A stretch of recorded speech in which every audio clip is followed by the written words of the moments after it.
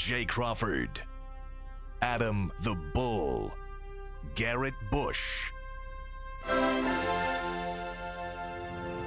and so many big names, it would take me hours to say all of their names.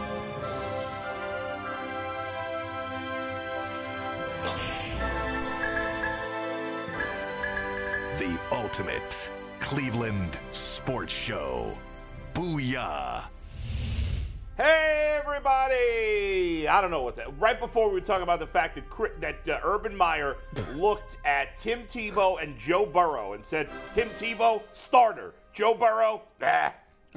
Good call, Urban. Way to go. I cannot believe he did not play a lick. What's wrong with y'all? We didn't even plan on starting the game. We didn't plan on starting the show like that. But it is what it is. No, because it's... Although Tim Tebow won him a national title. It's justified. The Joe Burrow thing, it was justifiable to go with Dwayne. If you go off of that season, that Dwayne had 1 year at Ohio State. Right. Dwayne threw 50 touchdowns in that season. Joe Burrow didn't. Like, what are you talking about? Do you think Burrow would have not have been... We're going to move off this very quickly, but do you think Burrow... if he had played at Ohio State, would have been just as good, or did he have to go to LSU to reach that level? What do you guys think?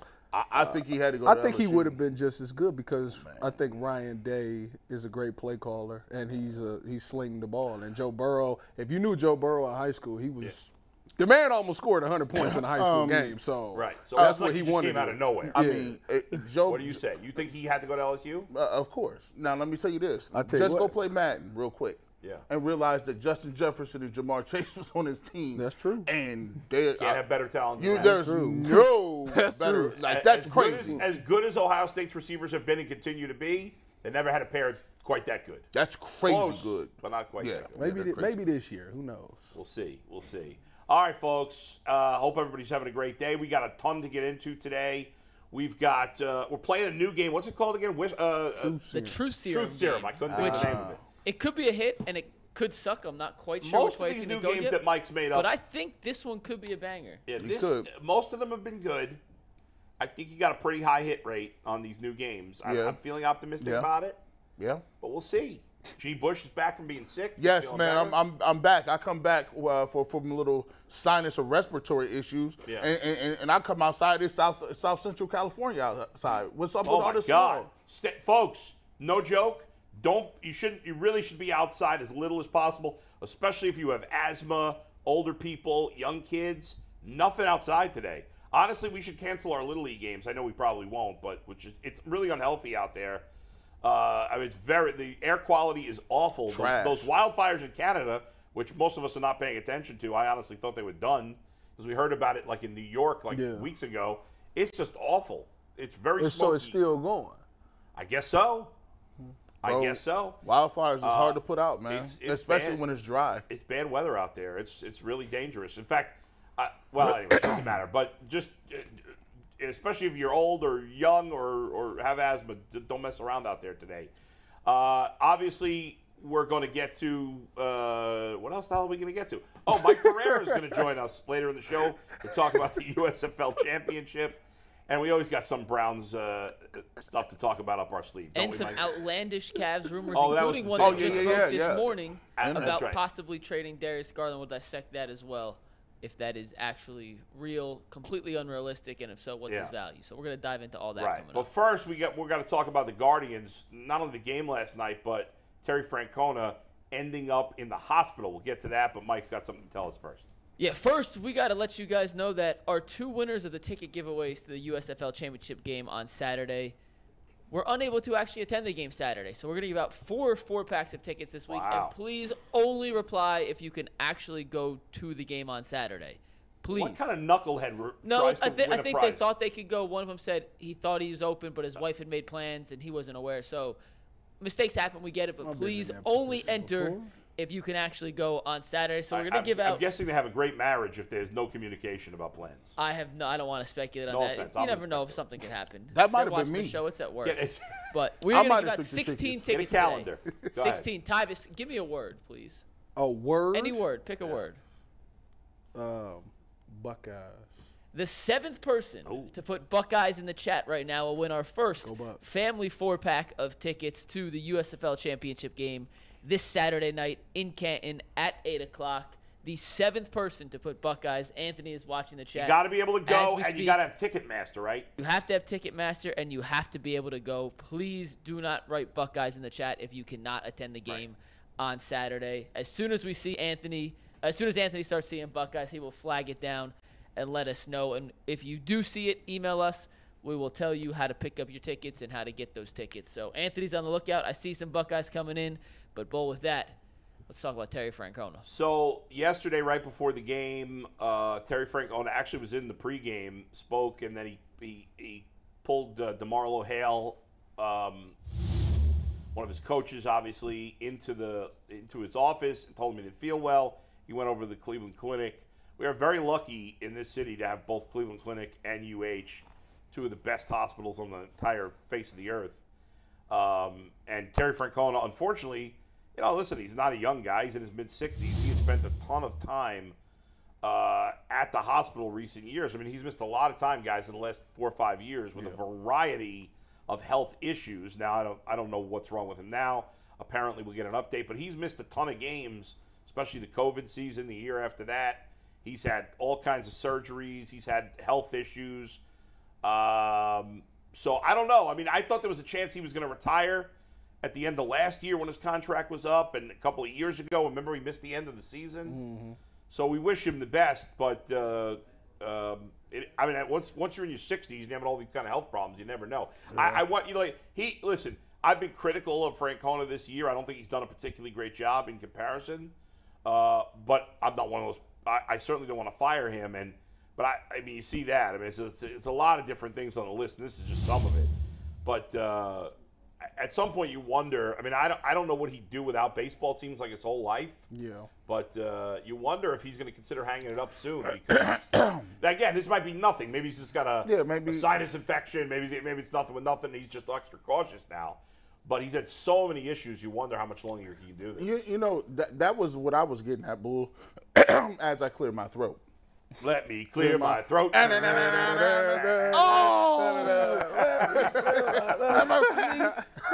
Hey, but yeah, sorry about that.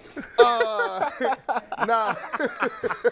It's been like this all morning. I don't know what it's these two right here been in rare form. It's all morning. You feel the love. Chill out tonight. Chill. Don't have it on tag board Chill. yet. And don't put it on tag board. It's gonna be out of context.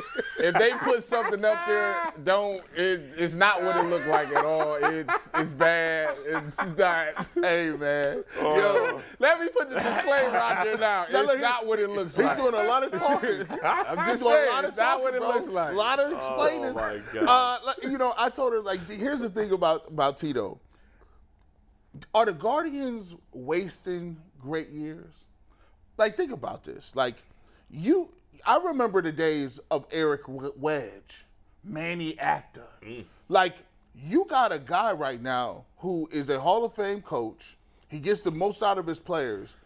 And sometimes I look at it and say, listen, you guys are you really maximizing this dude's time with your organization? Because right now, like you said, anytime you get in your 60s, and we hope everything is fine, maybe it's just something minor, but anytime you get up in age, small things become big things, right? Certainly can. And so for me, I'm saying to myself, hey, are the Guardians realizing that one day he's not going to be on the bench no more?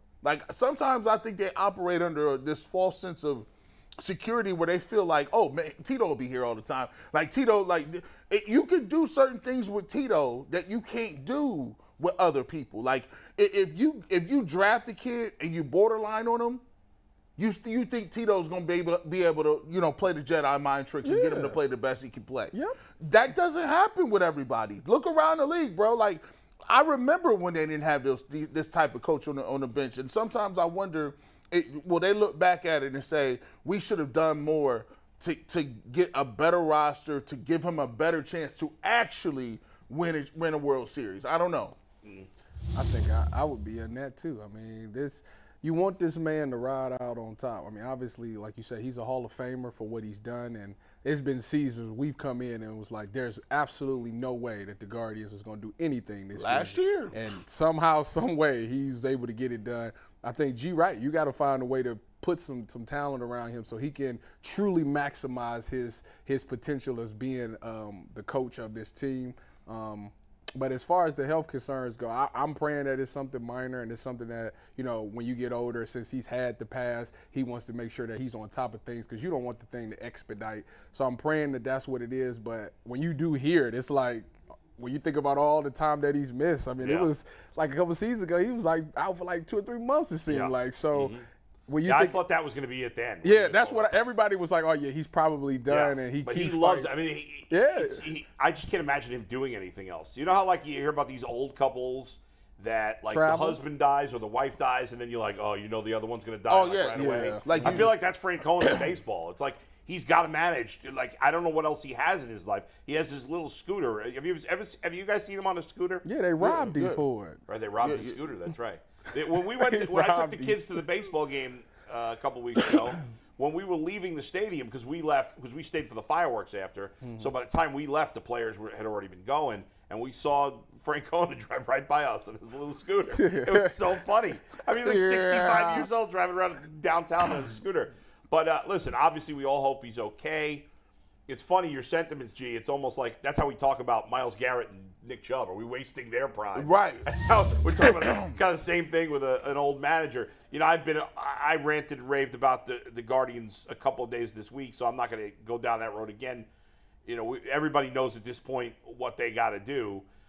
They did win last night. It was kind of a weird game, but hopefully he's going to be okay. And they do need him back there because even with some, with some of the mistakes he's made this year, I think on the field he's made. But what he does so well, as you said, you call it the Jedi mind trick. Like, he is a great motivator. He's really excellent with young players, which he wasn't earlier in his career.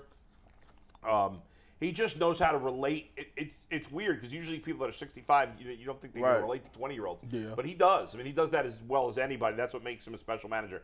By the way, how about this? So he's managed 21 years in the major leagues between Philadelphia, Boston, and Cleveland. His first 4 years in Philadelphia had a losing record every year. They were bad. In his 17 years managing in the American League, over I think 18, it was 1 year in between Boston and Cleveland. So in the last 18 seasons, including this year, he's been a manager for 17 of those 18 seasons. The worst record he has had over almost 2 decades, the worst record since coming to the American League, was a few years ago with the Guardians when they finished 80-82. That was the worst record, 80-82. He's been over 500 16 out of 17 seasons. Well, 15 out of 16 because this year's still up in the air. Let me see if this is correct. Yeah. I wasn't on air at the time that I could voice my opinion about this. Let me get this correct. Did the media and people get mad at him for drinking beer with his players? You mean when it ended in Boston? Yeah. I don't know. I can't remember the exact reason. There was a sense that he had lost his control of the locker room. Because he drank I don't know that it was specific with beer. Let me tell you something. That happens in every baseball locker room. Yeah, and it should. It should continue in every locker room. By the way, when I first started working for the Batavia Muck Dogs in the minor leagues, okay, so I was the play-by-play guy, but we only did the road games on the radio because the dopey GM of the team thought, well, if we do the home games, nobody's going to go to the game, which is stupid, but okay, whatever. So for the home games, I was in charge of media. Not that we had one reporter that came there, and I was in charge of statistics, and I did some on-field promotion. I did everything. But one of my jobs was at the end of every game, I had to bring 2 cases of beer down to the coaches. That was part of my job at the end of the game. That's it. 2 cases of beer, and those guys would sit. Greg Legg, Frank Klebe, and Ken Westray. Shout out to those guys. I don't even know if they're all still alive, but I hope they are. Greg Legg actually played in the majors, and they would just drown 2 cases, and then they'd go out after that. But they would be knocking down 2 cases. That's a baseball locker room. I don't know about other locker rooms. I was but in baseball, that's it. They're always drinking beers in there. Do they do that in the NFL locker rooms? Do you crack beers? They ain't drinking no beer. They drinking other things. They got Hennessy, right? They got all that, bottles. So they stay with the bottles afterwards. You get the bottle and they roll out? Yeah. Is they on chill? No, they chill for a little bit, but a lot of people, depending after the game, Yeah. you might, have a little celebratory drink, but they clear pretty fast. Oh, because so- the media's coming. So they in. clear it up. There you go. Hey, listen, DeQuell Jackson, we still waiting on you. If I get thirsty, though. And by the way, ain't we supposed to eat that cereal? We're supposed to eat that. Probably pretty damn stale at this point. Nah, we're supposed to eat that. Well, at least. Yeah, You better put some water on there. Yeah, I think them is Cinnamon Toast Crunch, too. They'll get done. Sure. Anyway, on the field, by the way, Gavin Williams making his second start was sensational against the Royals, who obviously are not a very good lineup, but he gave him 4 runs to a bad A's lineup. 7 innings, 1 hit, 1 walk, no runs, 6 strikeouts. He was great. Unfortunately, they didn't score until after he left the game, and so he doesn't get the win. gosh. Now, wins, I've said a million times, I don't really care about the win statistic because it's not indicative of how, like, you look at this guy, Framber Valdez of the Astros, right? His record's 7-6. He's one of the 5 best pitchers in the American League. His record's 7-6. That's irrelevant, but they should change the rule anyway. Trevor Stephan, who pitched 1 inning and gave up a run on the worst throw I've ever seen, which we'll show you in a second, he gets the win for the game, which is so dumb because they took the lead with him on the mound, and Clase closed it out. Let's show you this play. Do we have it? You want the Naylor one or the Trevor First, Stephan let's play? see. So, all right, let's just set it up. So Gavin Williams played. Don't play it yet. So Gavin Williams pitched a great game. Mentioned that 7 innings. In the bottom of the 8th, they replaced him. By the way, he had only thrown like 91, 92 pitches. You could have gone 1 more inning because he's a young pitcher. They didn't. I would like to see him pitch in the 8th, but I understand why they took him out. I get it. I'm not being critical. So Trevor Stephan comes in to pitch the bottom of the 8th. It's a 0-0 game. The Guardians were doing nothing offensively. They had 2 chances to score. And guess what happened early in the game? Both times the Guardians had chances to score. Both times, Myles Garrett grounded into a double play. Oh, my God. Counted for 4 outs and 2 at-bats. So bottom of the 8th, it's a 0-0 game. The Royals had a runner on third and I think 1 out. I can't remember now how many outs there were at the time. I think it was 1 out. And then this play happened if you missed it. I couldn't believe it. Here we go. Ground ball back to Stephan. And, where does that throw go? Wow. That's a little hard to see. But I was like, Wow. did somebody pay him to throw away the game? Because that was the he obviously just misgripped it or something. But that was one of the worst throws I've ever seen. Like pitchers when they're not pitching the ball have terrible accuracy sometimes. But that is all time bad. Look, like this is horrible. I mean, he was going to be out by he was going to be easy out. How many outs were there? Was there 1 out? 1 out. Yeah, there was 1 out. I thought it was. Man, that was Okay. Yeah. So that was terrible. So they score 1-0. Now, the Royals were trying to get a runner in scoring position Point shaving. to increase their lead. And then Allegedly. Bo Naylor, look at this play by Bo Naylor behind the plate. Went from an all-time bad play to an all-time good play. Look at this pirouette right here. Let's see Bo Naylor. Take board full. Oh, look, aha, pirouette, gotcha. Aha, you're dead. Okay. By the way, something I didn't even think about. So, Psych. Bo Naylor, that was supposed to be a pitch out. And Trevor Stephan screwed up again. Now, that's an incredible play by Bo Naylor. An incredible play. Yeah, that's crazy. To be able to almost dive to get that pitch, spin around, pirouette, as you said, and you got to make a perfect throw. Actually, he should throw every ball like this. Look at that. He should do that pirouette every time he catches That's the rock. amazing. That's Right? That would that's be a awesome if he did that. strike. That is a bullet bad. throw. That was on the money. That was that's fire. crazy because that was like one of his criticisms. right, yeah, Coming in, he couldn't throw Mike somebody out. Zunino wouldn't have made that play. Mike Zunino would have fallen on his ass making that play. No, the ball would have went past Yeah, it. probably. And I the guy wonder, would've I been wonder at what he's third. doing right now. He probably at a diner. Collecting his money. yeah. He at a diner, eating breakfast, He's, eating lunch. he's somewhere eating Smoking a cigar. eating chicken wings, counting his money. Knee on his ice. I I just said knee on his ice. I said knee on his ice, Mike. Did you get that? I said knee on his ice. He's got knee on his ice. got you. It was crazy that Gavin Williams had the game that me and G. Yeah. You was absurd with yours. My 12 strikeouts? Yeah, absurd. Well, you But got G me said and he was giving him 3 runs. I mean, Well, did you were say right that? the first one. Yeah, I got that okay, crystal well, ball. I guess I was the You closest. are the realistic guy. Like, here, yeah, of you course, know. Yes. I mean, and this is crazy though. It's hard for me to tell like who's good, like pitching. I have to watch the game and see because now all of the records and the guys I grew up watching, those records are unattainable. Right. Yeah, These guys will never get wins. I used nobody's to. going to ever win 300 games again. I used to look at complete games, Right. wins, strikeouts, ERA, and then I get up. I'm 40. I get up. Bulls like none of those count anymore. I'm like, what do you mean they don't count no more? Wait. Pitchers be pitching I mean, 5 ERA still counts, but the rest don't. The rest is like, Yeah.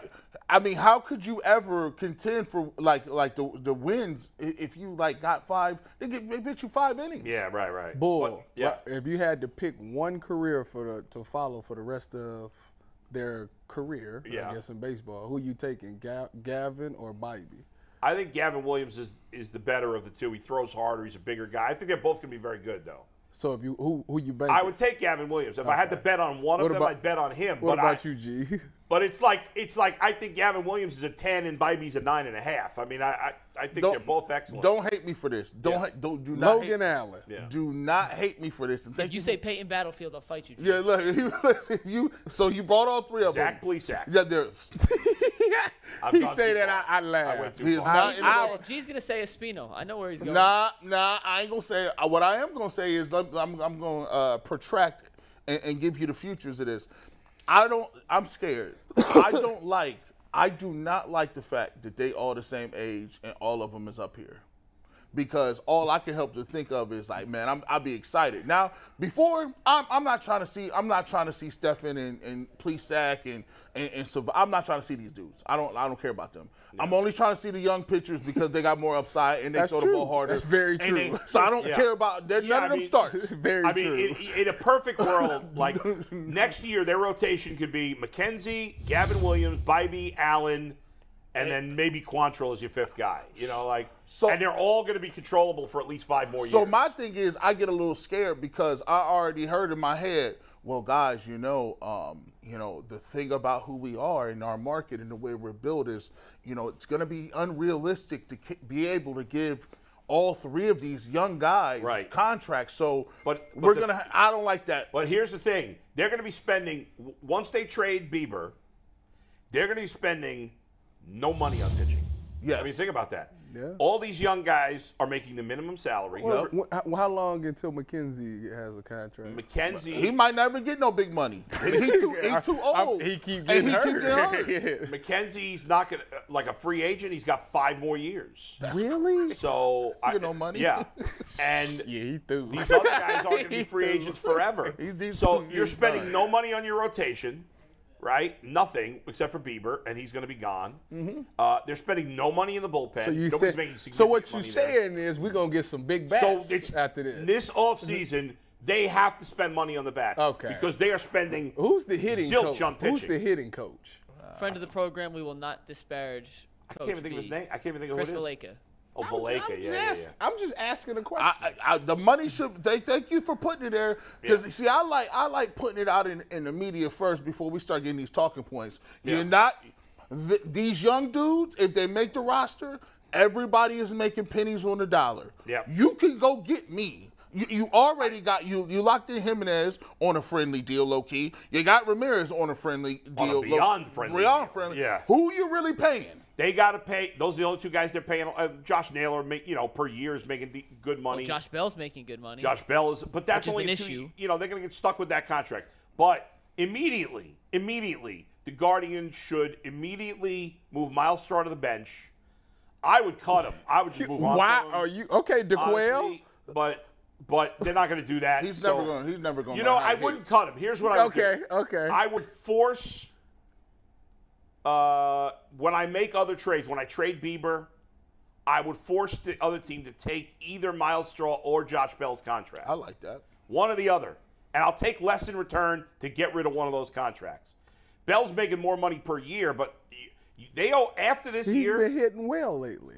Yeah, he's not any good. But Myles Garrett is guaranteed $19 million over the next 3 years. See, From who? From the Guardians. That's guaranteed, that's and that's not including this year where they still owed another about $2 million. That's a bad. He's still got about $21 million guaranteed, including the rest of this season.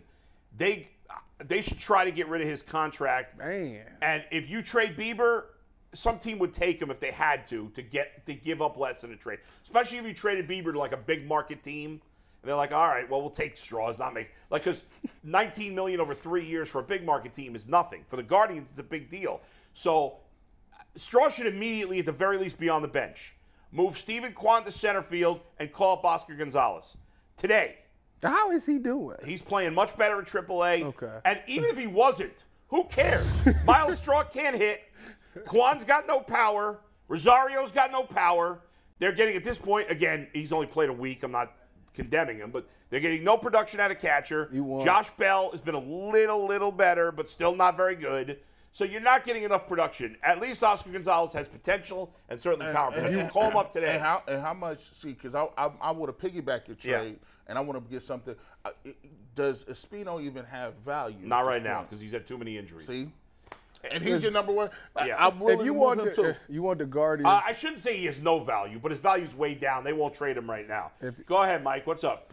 We just can't talk about the Guardians, especially with how they won the game last night, without giving my personal best friend, my choice for 2024 president, Will Brennan, some love and credit. Stay tag board. Can we stop putting celebrities as president? Did you guys see that? This is the most picturesque game-winning double swing of the last 24 hours in the history of the world.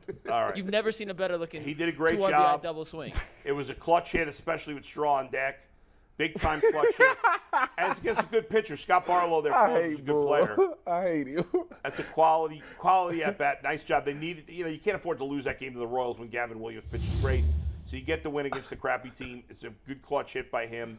Nice job. And Clase, who had some struggles early in the season, has locked it in. He's back. What has he got, like 25 saves? 25 saves, and he is absolutely, unquestionably, without any doubt of certainty. That made no sense, but he is the guaranteed lock to make the All-Star team from the Guardians. Right. And he's, by the way, extremely underpaid, which is good. And he's locked up for 5 years and they're paying him nothing. Why did you have to take the shot at Myles Straw? Because he's horrible. If you think this what shot is the is record for Myles saves Straw? in a season? I can't remember. Is it 58? Single season saves record. Give me 1 sec. Because he's on pace for over 50 saves this year. Pool is unbelievable. It is 62. Francisco Rodriguez. Remember K-Rod with the Los Angeles Angels in 2008? Only player with more than 60 saves in a season. Trevor Hoffman. I thought he had the record for a while. Who's like the top 5 or 6 guys? You have it there? I do. How about Edwin Diaz in 2018 had 57. For the Mariners. As did Bobby Thigpen in 1990. For the White Eric Sox. Gagne in 2003. You said Kanye. 55. Gagne with the John glasses? Smoltz also had 55, and here's where Trevor Hoffman and Mariano Rivera come in. They're both tied for 6th all-time with 53 saves in a season. How Smoltz gonna be? How you gonna be great getting starter and a great starter and reliever? That's crazy. It's amazing. That's crazy. Well, a guy who played here wasn't a Hall of Fame starter, but Dennis Eckersley was a very good starter with Cleveland, and then he became obviously one of the all-time closers. He's tied for 20th in the all-time saves. I only knew Eckersley to be that was beyond my time. When when he played for the Indians, he was Eckersley was a good pitcher. Yeah. Trivia question for Bull. What's that? You're the smartest baseball guy I know. That's not exaggeration.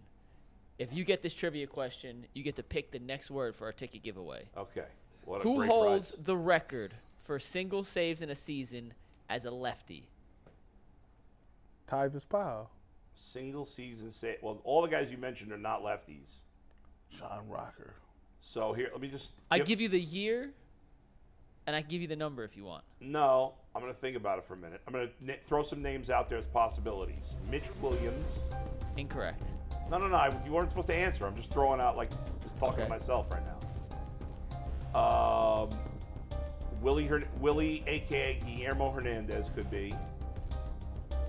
Lefties.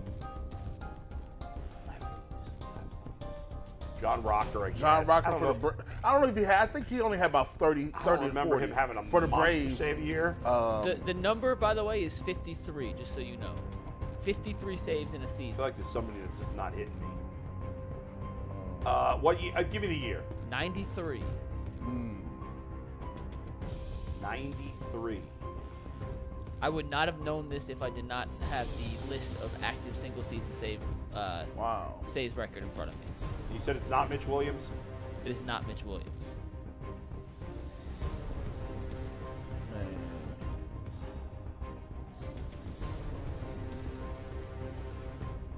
John Franco. Incorrect. Ah! He said it. He did it on the Chicago Cubs. Oh, my God. Wow. 93 was not Mitch And you Williams? call yourself a Cubs Right? fan. Hold on. Unbelievable. He had a 3.11 ERA. I'm trying to think of their closers. They had 53 saves Rod in Beck. 75 They innings. had Lee Smith. They're both righties. If this was an Ohio State question, I would have had it 5 minutes It's ago. just not coming to me. Hold on. Let me think about it for a minute. You know, the initials. No. Randy Myers. Oh, shoot. Bad job out of you, boy. Wow. Can't pick the next word. Myers. I can't So, pick the G. next Bush, word. that means you get to pick the next I was word. stumped. What word is the next keyword for a USFL ticket giveaway? Abacus. Give us a word that people can spell. He gave you a word. You got to stick with it. Gave you abacus, bro. All right, the 9th person to put abacus, spelt correctly or incorrectly, in the chat is going to win our next family four-pack of tickets Abacus. to That's the not a hard word USFL to spell. Championship game. ABCUS. I Why am is it giving so Anthony and with Earl this full man? reign to decipher whether an abacus counts or not. If it is spelt closely enough to count. Why stop there? Go I don't know how to spell it, so you guys are fine. Spell it wrong. ABACUS. Hey, come on, man. I mean, in all honesty, Anthony can't spell anything really. So Fair. any word. Abacus is what you count on, right? Yeah, man. Get your stones, man.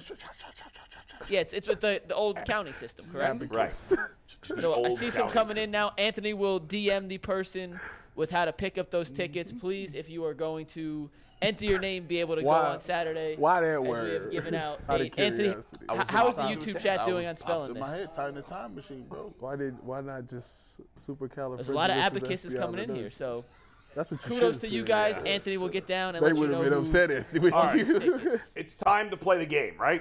No, we're going to talk a little Cavs first, then we're going to play the game. Oh, okay. So real quick, and Yeah. Anthony, you got to stop this. Give me the Sam Amico tweet first. We have 2 tweets that have come out that we're going to reference back to what happened yesterday. But this morning, Sam Amico tweeted, and you can take it full, Steve, that the Cavs are open to a potential Darius Garland trade. Cut it out. Now, Yeah, what does that even mean? Cut that's it a, out. That's a bullshit tweet. Cut it so out. 2 minutes later, after this happened, can you give me the Chris Fedor tweet, Anthony, if you have it up?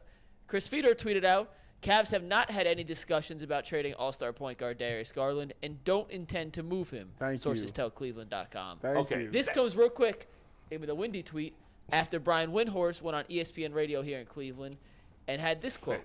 I have some speculation. There's a couple of outlandish stuff that I'm not going to say right now because I'd get in trouble. I wish I could tell you more, and I know I shouldn't tease you. Yeah, I got beef with all these things. I love Brian Windhorst is awesome, but that's lame to do that. I hate when people come on the show and, there's some awesome stuff, but I can't tell you. Well, then shut the F up. I agree. Sam Amico's tweet is embarrassing. We shouldn't even have put that up there. It's a bad job out of Mike. That tweet's embarrassing. It's blown up on Twitter, so I think Yeah, it was anybody letting people anybody know blowing where that up on these are Twitter is coming embarrassing Well, themselves. it's because Brian Windhorst Yeah, but said that's what he just, said. that's just there's nothing there. Like Fedor has some stuff to back that up. Okay, he's connected to the GM. He's spoken to the GM. Maybe the GM lied to him. Are you saying that them moving DG wouldn't be outlandish? Of course it would be. So outlandish. that's why it's blowing up. I know that, but Sam Amico doesn't say anything in that tweet. In the whole article, I just read it. This is the ending paragraph of the article. Mikey, you can to read? what Sam Amico is tweeting out. Quote, this is NBA silly season when just about anything could happen. This is also Altman, who isn't afraid to shake things up. Cleveland's looking for some size at the wing positions, preferably someone who can shoot. It seems doubtful they would use Garland to find it, but from the sound of things, it's suddenly not impossible. AKA, maybe one team called the Cavs and was like, hey, is Darius Garland available? AKA, let me tell you the truth. AKA, he don't know shit, and he's just talking out his ass. Yes. Okay, that's what happened. And let me ask y'all this question, though, man. You know how fans often accuse us or other people of doing things for clicks? I hate to do that to others. That's exactly what he did there. That's exactly putting something out there for clicks. That's 100% what he did there. Hey, but McNuggets, let me play devil's advocate a little bit right here. Shoot, please. From a basketball perspective, there are only literally maybe 2 to 3 people that are untradeable. Well, I'm not saying he's untradeable. I'm saying he's putting that tweet out there with no facts to back I'm up glad. what he's I'm glad you I'm said. just saying- He's just talking. He's just talking. Well, here's what me playing devil's advocate Yeah. is if Darius Garland could be traded. yeah, I if agree. they call up and say, hey, look, we got Here's what you should do. You should look at Darius Garland, right? And you should go down a list and say, okay, well, in what scenario for a 1-versus-1, 1-to-1, would you consider trading Darius Garland? Right. And if You said 1 for 1? 1 for 1. And if you get to a point where you get over 10 people, then that's not far-fetched to say that they not gonna, that would think about it. Listen to me. I think a smart GM is open-minded on almost any player at the right price. Yeah, right? I'm gonna let You you- got to be open-minded. Yeah. You got to be willing to listen. What's the harm in listening? I mean, if it's Giannis, you can forget about it. But outside of him, Unless you're trading him for Jokic. I wouldn't do it. I wouldn't do that. But You wouldn't trade Darius Garland stay for behind, Jokic? stay behind the No, glass. No, he said Giannis. Stay behind. Oh, yeah. oh What my is- goodness. Yeah, what is wrong with you? Yeah, now, Yeah. there's a couple of people, like you said, Giannis. And here's the thing. You're not going to get – and so I've been looking at this little salary cap thing that they've been talking about. And I wanted to say the salary cap was mythical in the NFL, but it's sure not mythical in the NBA. I've done some research, and you're going to have about 2 ball players. That's all you got. You get this year, they can get it off. No, I think Next year? I'm about to say after July 1st when the new CBA come in, that the super team thing is That's done. a wrap. It's not happening no more. So that's why you I think see that's these good. teams hurrying up making these And trades. so you got Darius Garland, right? So you got DG. How much is his contract? How much he getting? So he signed a very team-friendly rookie – well, it's the rookie max extension, Okay. which as the salary cap continues to rise, looks more and more team-friendly. So, for example, a regular max extension is what Bradley Beal signed last year. Bradley Beal's making, in the next couple of years, 48, 52, 56, 57.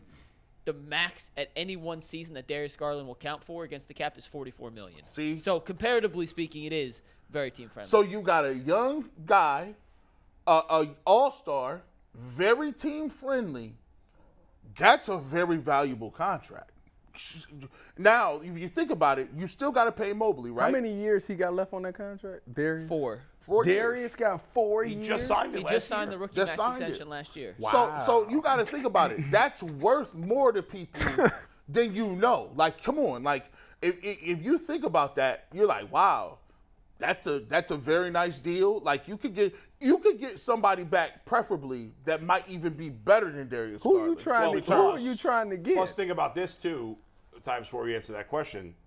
Darius is a guy who you can trade to any team because he doesn't seem like the type of guy that's going to say, oh, I want out of here. No. Now, he might turn out to be, but at this point, doesn't seem like that type of guy. No, So there's no yeah. limit to where you could trade him. So that makes it even more Well, valuable. Darius is one of those guys that if you trade him, people will be excited for Darius because of how young he is and how the potential that he has. I mean, he's come into the league. He has a great ball handle. He shows that he can get guys like Jared Allen involved offensively. He gets guys involved. He's the ultimate facilitator, but he can score on his own as well. So it's very valuable. I agree with you, though. I just don't see who Why you're would they? trading him Yeah, for. I wouldn't. For what? He's literally. If the way that we don't know about Donovan Mitchell, if he's going to stay or not, you ultimately about to trade away the only guy that would be worth anything outside of Evan Mobley. Why would you take him and Mobley and split them up and then potentially lose out on Donovan Mitchell in a year or two anyway? To me, I think Darius Garland. I don't know how you feel about this. Darius Garland McNuggets, I feel is like just a little bit less nicer than Kyrie Irving. I agree. But he close as hell. I agree. He close. Well, He don't I have the agree. wow, but he's 40 beyond the 3-point arc. He's getting you more assists than Kyrie gonna give you. He doesn't wow you with the dribbling. He can finish very well. Yeah, His but you don't teardrop. He got a nice handle. But you don't have to worry about all the But he has none of the bullshit. off-court So stuff. why would you get rid? That's why I'm like, when if the Cavs trade again, Darius Garland, I'm done with him. Again, I'm done with If I'm him. a smart GM, I'm open to listening to I'm anything. done with him. No. But I can't imagine somebody really would present me with a trade for Garland that I would do. And here's Unless it's Luka Doncic or something like that. Here's one thing that I was telling Earl this morning. The point guard position in the NBA is as talented across the board as it's ever been. Like, Darius Garland's a really good player. He's an all-star. Was a borderline all-star this year. If you go through the list of point guards, you have a hard time making, like, the guys between, like, 8 and 12, you can tell me anyone's in any spot, and I'd be like, okay, you can make an So argument. you're for saying that. he's between 8 and 12? You want me to just go through the list of names? Tell me if they... Yeah. Right now, real quick. Yeah. So this is This is how ESPN sorts positions. So, do you consider Luka a point guard? Yes. So, Luka or Garland? Luka. SGA or Garland?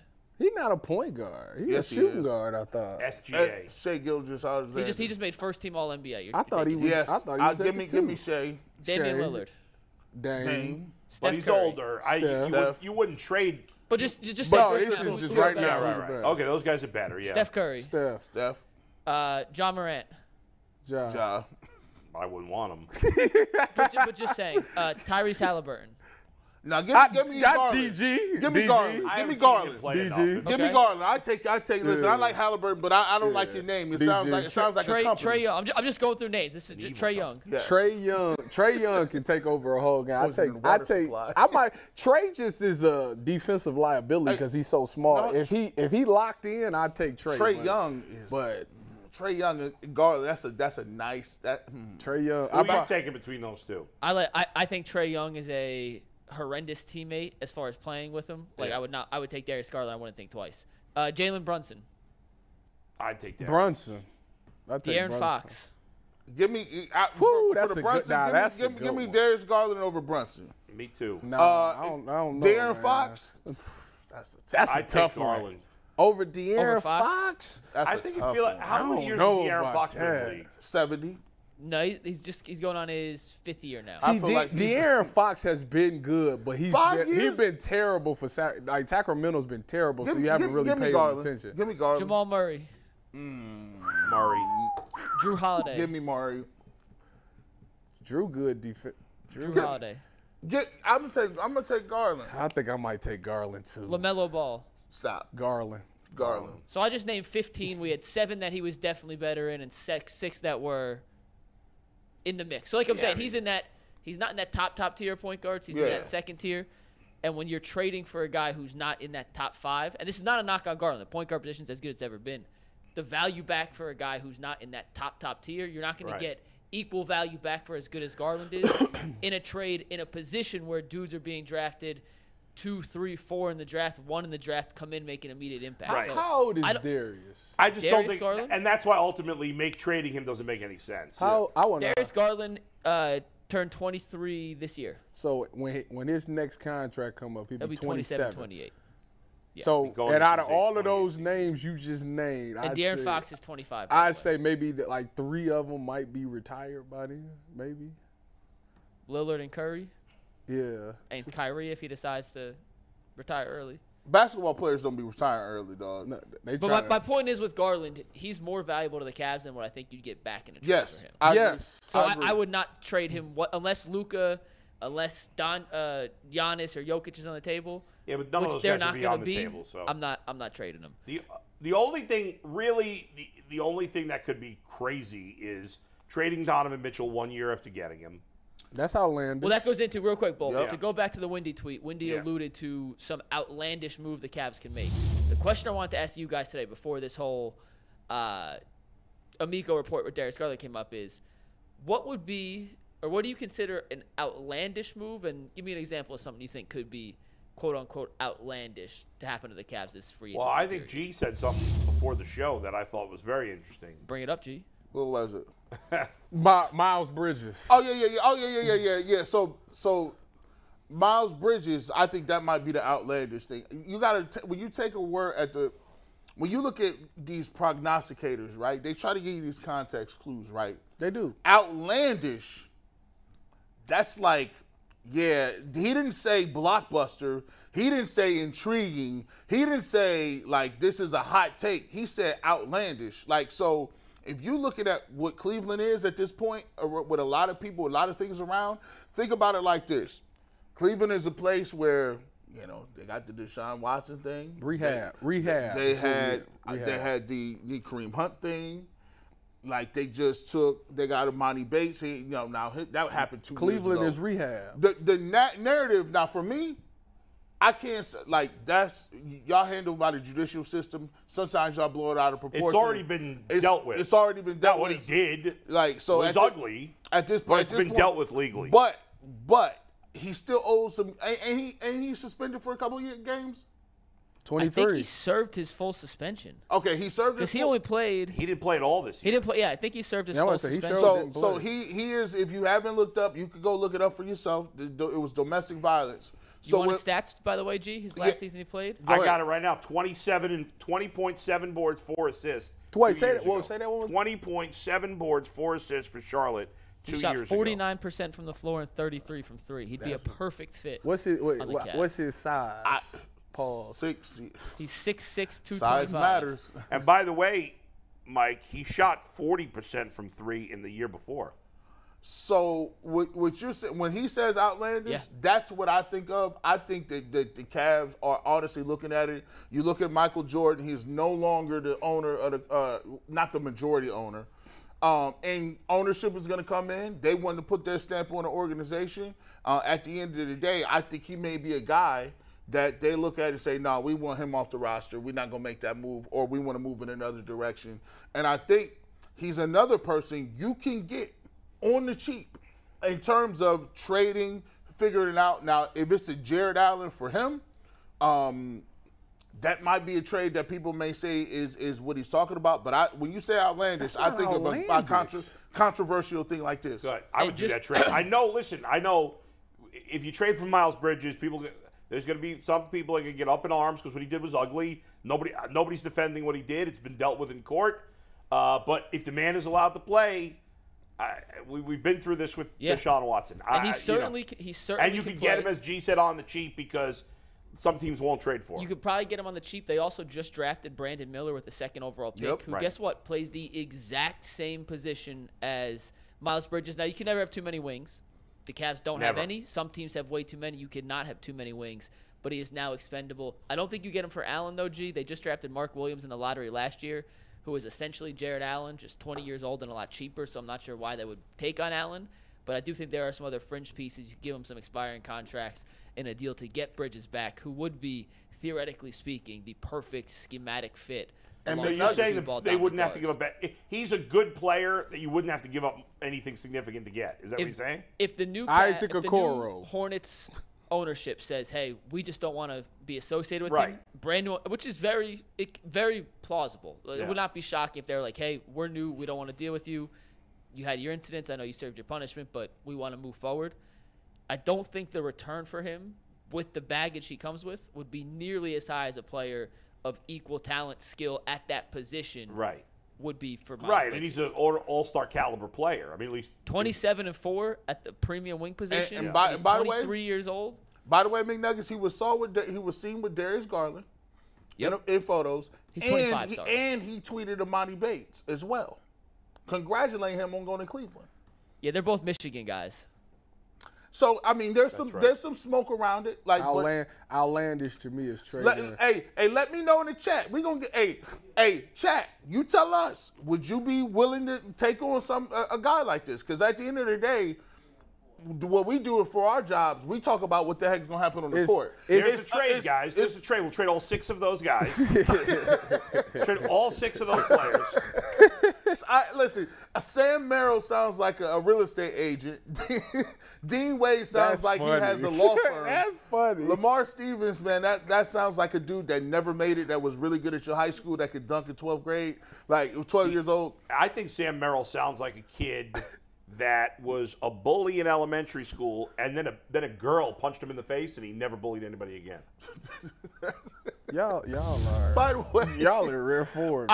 Hey, chat, let us know if Bridges is a guy that you would embrace. No, it's obvious. He said that this player's name has been in the media.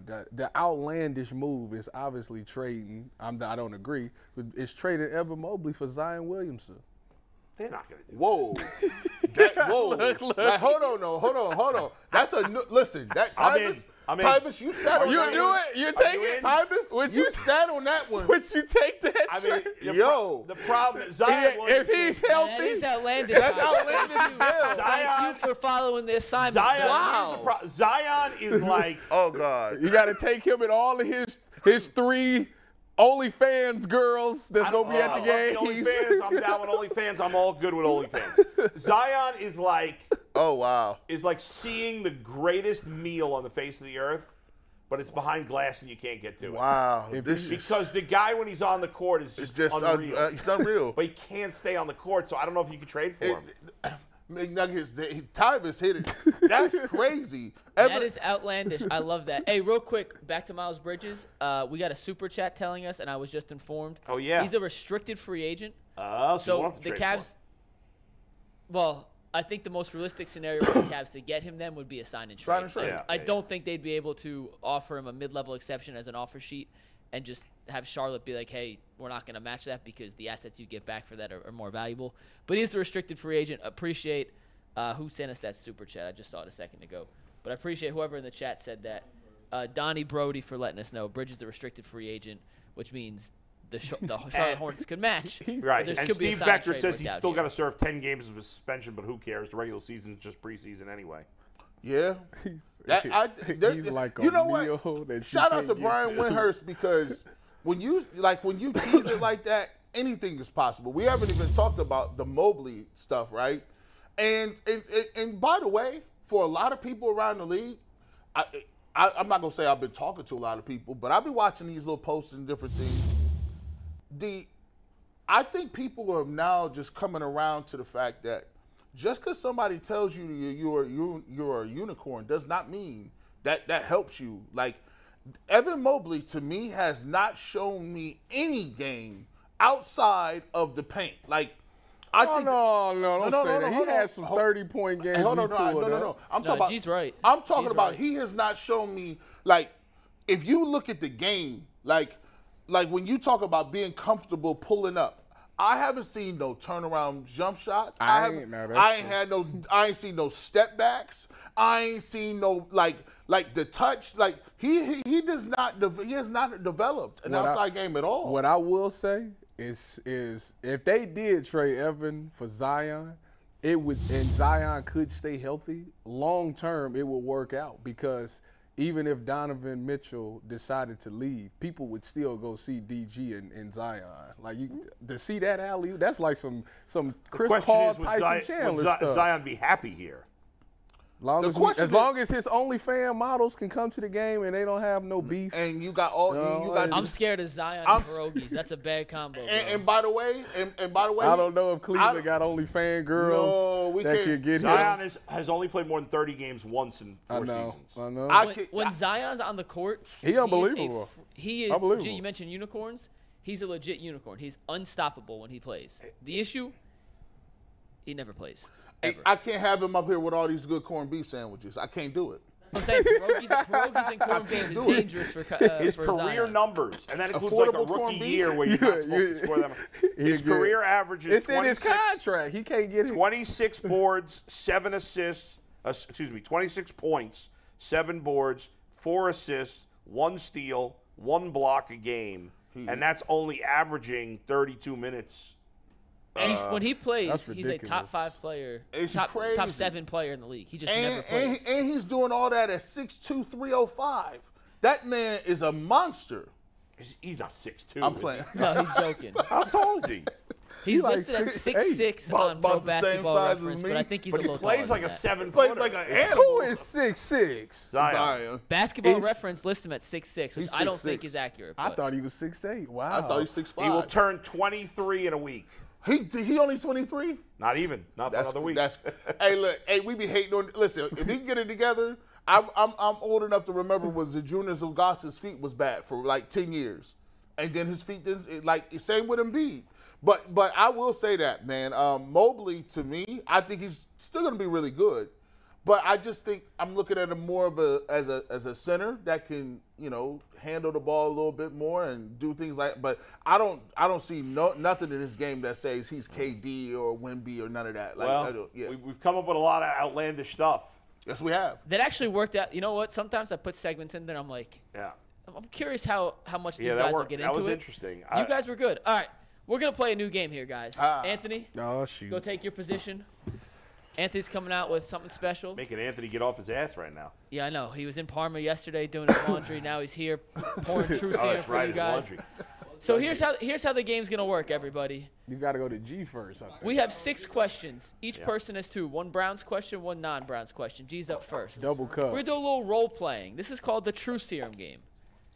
G, for the first question, is gonna become Kevin Stefanski, and G was just poured a nice glass of True Serum. G, you want to drink that True Serum for me? Yeah, let me get a chaser ready. Chaser. It smells like gin. I'm not a gin guy. Not only is it Truth Serum, but he gets transformed into somebody else. You chase it. You got to chase your drinks. So Garrett Bush is now Kevin Stefanski, drunk off True Serum. So, Mr. Stefanski, my question for you is, what are realistic expectations for Deshaun Watson in 2023? Well, guys, I brought you guys all here today as coaches. We really want to talk about the philosophy of what we're going to do offensively.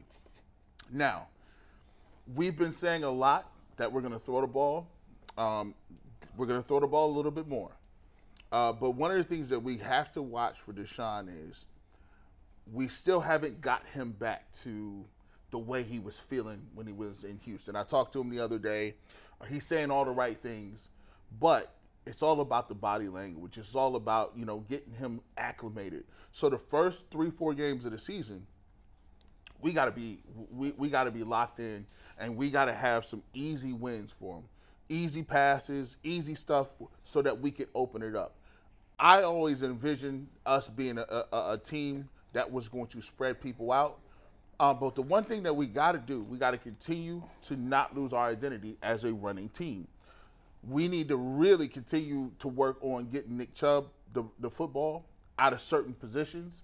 And as Nick Chubb gets the football and they bring guys up, I think that's when Deshaun will have his best, have his best, best game, best season. I think we start him off slow, but at the end of the season, if we can get his confidence rolling, he has his arm back, he has his legs underneath him, he's the healthiest I've seen. But as coaches, we have to fight the urge of just dropping him back 40, 50 times. Like, he can do that.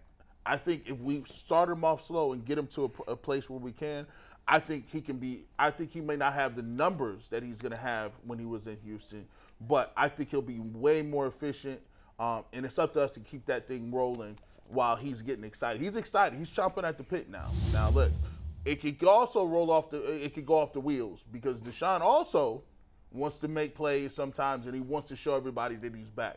We have to keep that in tow. I think he ends up with a nice season, and if he plays and gets us, he's efficient. He's completing over 68% of his passes. That's the number we're looking at, not necessarily the yards. It's the efficiency, and that'll work as we get to the end of the season. How do you guys feel about Kevin Stefanski on True Serum speaking about Deshaun Watson for the I upcoming would love season? to ask him. I would like to ask. It's an open Q&A. You could ask.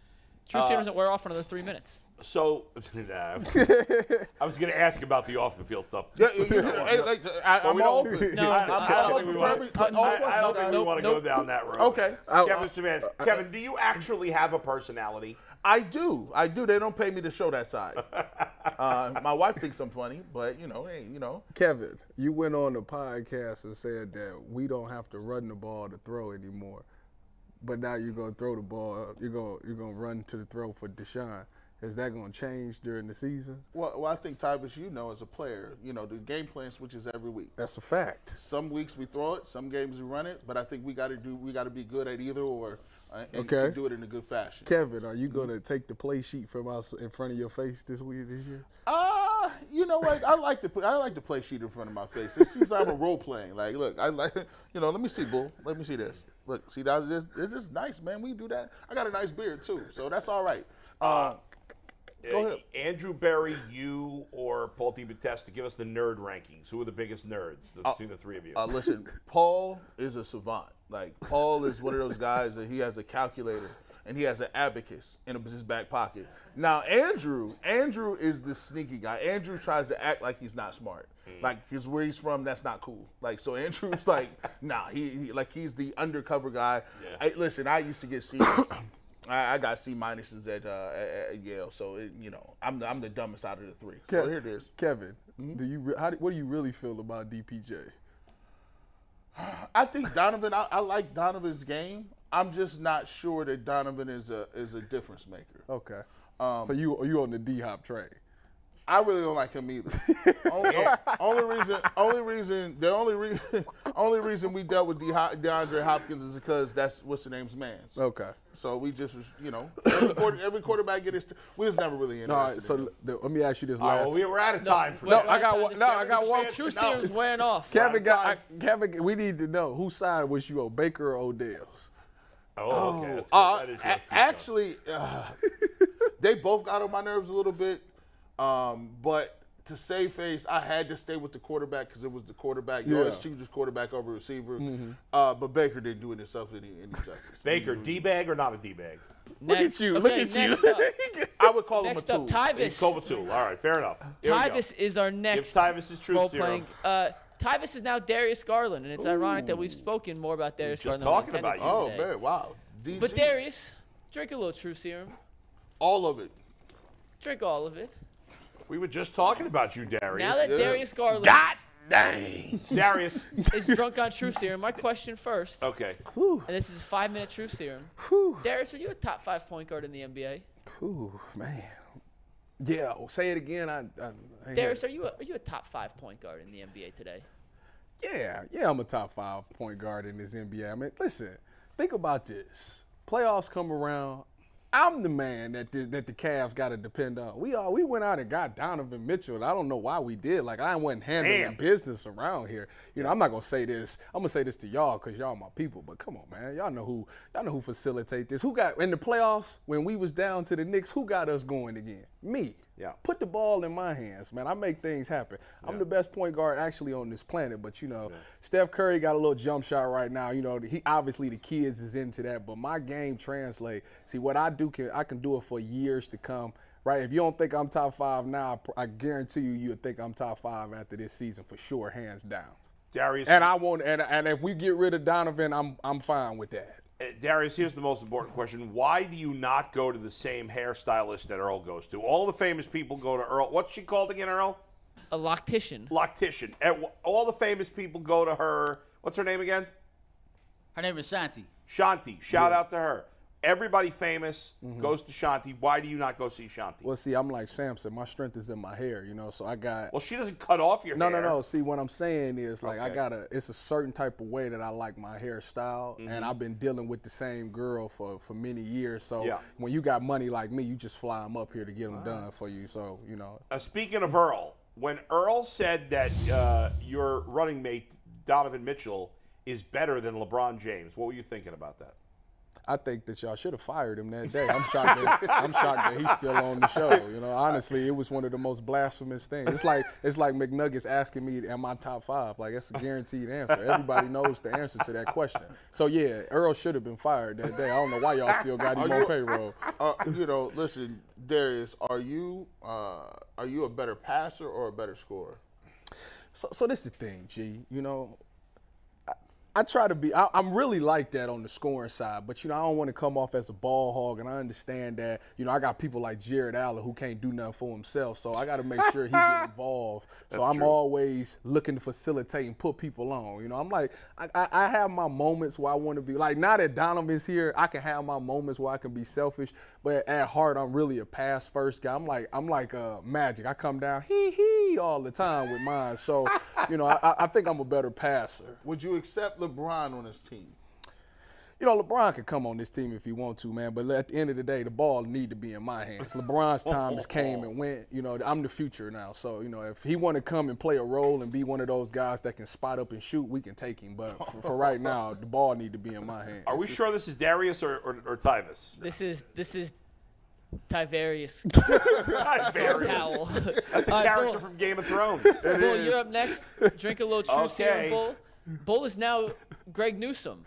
Coming off an MVP appearance in his celebrity softball game. Hey, Greg, what'd you think of Joe Woods as a defensive coordinator? Damn, how did I get so skinny? How did I get so skinny right Your now? ankles. I think my foot weighs more than he does. What's the question again? What do you feel about Joe Woods as a defensive coordinator? Well, let me tell you something. Thank God that asshole's out of here because he sucks. He put me in a bit. I weigh about $112 soaking wet. All right? If you walk past me on the street, you'd think I was playing for some high school team or something because I don't look like a professional football player. I got a weird-looking batting stance, but I hit some home runs in that game too. Joe Wood screwed me over. I was great as a rookie. I had a tremendous season. Denzel Ward's off fartsing around with his money. I don't know what the hell he's up to. And meanwhile, I had a good rookie season, and this idiot's putting me in the slot. I got to tackle running backs. I can't be tackling running backs. What the hell's going on here? Joe Woods is a buffoon, and thank God we fired the guy. Now we got this old bastard Jim Schwartz in here. He may be old as the earth, but at least he knows what the hell he's doing. He's not going to make me tackle running backs. Well, thank God we got him in here. Well, now since we tell you, and I'm going to the club tonight. I'll see you there. Since we telling the truth. Since we telling the truth. Hey, man, listen, how you let Martin Emerson come steal your position, dog? Listen, he didn't steal my position. I welcome the young guy in because I'm not insecure. And he's big. He's big. So he should be playing the freaking slot because he can tackle a running back. Let him get all injured and beat up. I got to be out in the club and hang with the ladies. Gino, did you get your car back? I'll tell you something. I did not get my car back because they used my car as a battering ram. Commit a robbery, those bastards. Gino, why you so angry, dog? I'm getting a new car. What you get? I'm getting a brand new Lexus SUV. That's a soccer mom car. Oh, is it? I don't know much about cars. All right, we got 3 more. Okay. G. Bush is back in the hot seat. G. Bush, you're now Kobe Altman. That's a soccer mom car.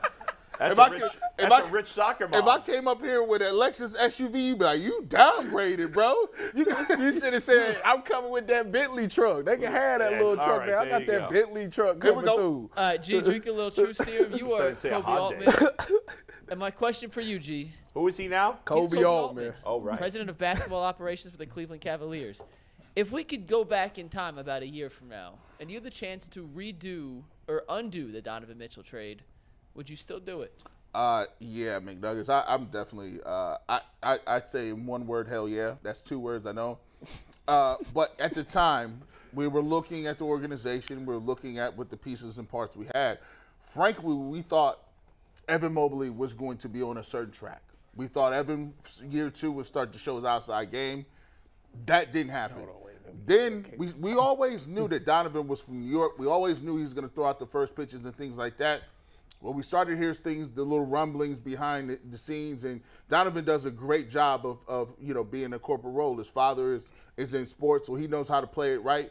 But, when we got Donovan, our hopes was we were going to really elevate our play. We were really going to get at least to the Eastern Conference Finals with the team that we had.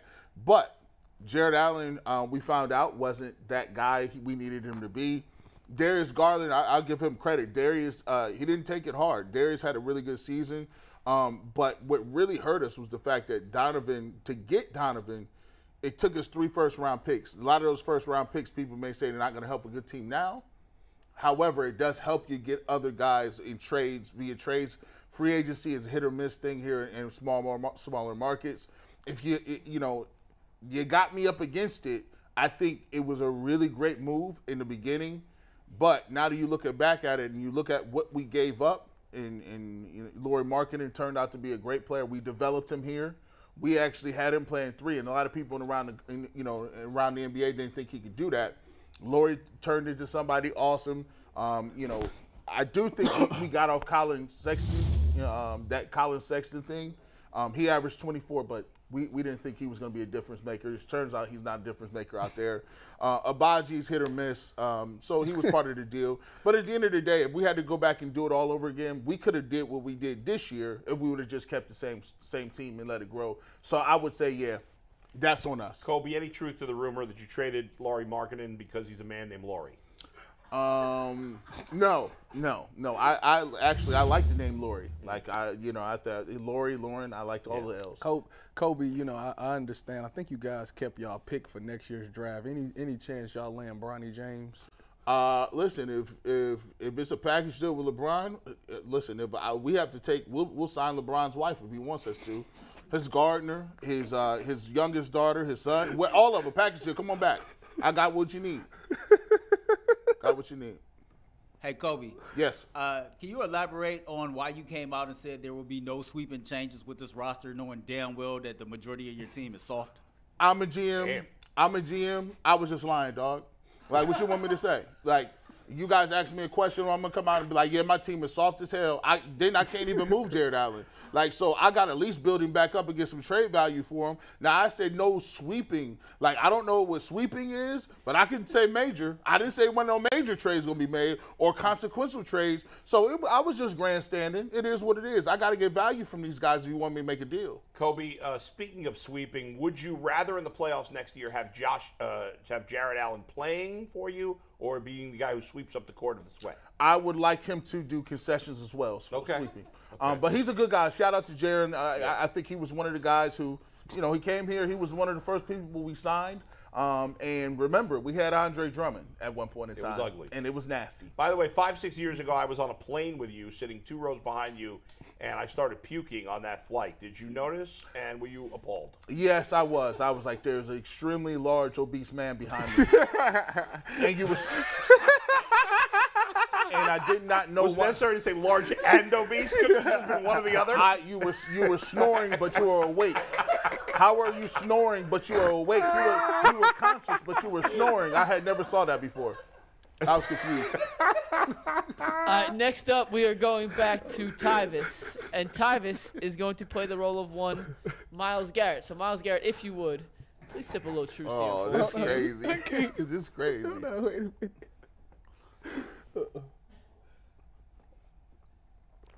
All right, Myles. Was Davian Clowney a good teammate? Dang. So JD, JD was he started off cool, man, real funny guy and all, and I thought we had something good going on. Obviously, he had one of his most productive seasons, when he was first here with me, obviously because defense is playing for me and whatnot. So he had the little mismatch every year. But last year, man, when he did what he did, I thought it was some sucker stuff, bro. I really did. I don't really respect bro no more for that. Like, he could have came to me as a man and we could have handled it like that. But he decided to be a little girl and go to the media and say what he said with that little slick shade. Yeah. Our defense is trying to get me to the Hall of Fame. I'm the best player on this defense. I mean, listen, the only reason you had the career you had is because offenses was worried about me. So if it ain't my fault that you can't get home. You feel what I'm saying? So yeah, we was started off good, but he a sucker in my books now. Myles, when you see Jadeveon wearing that head condom there, do you feel like players that wear those things are soft?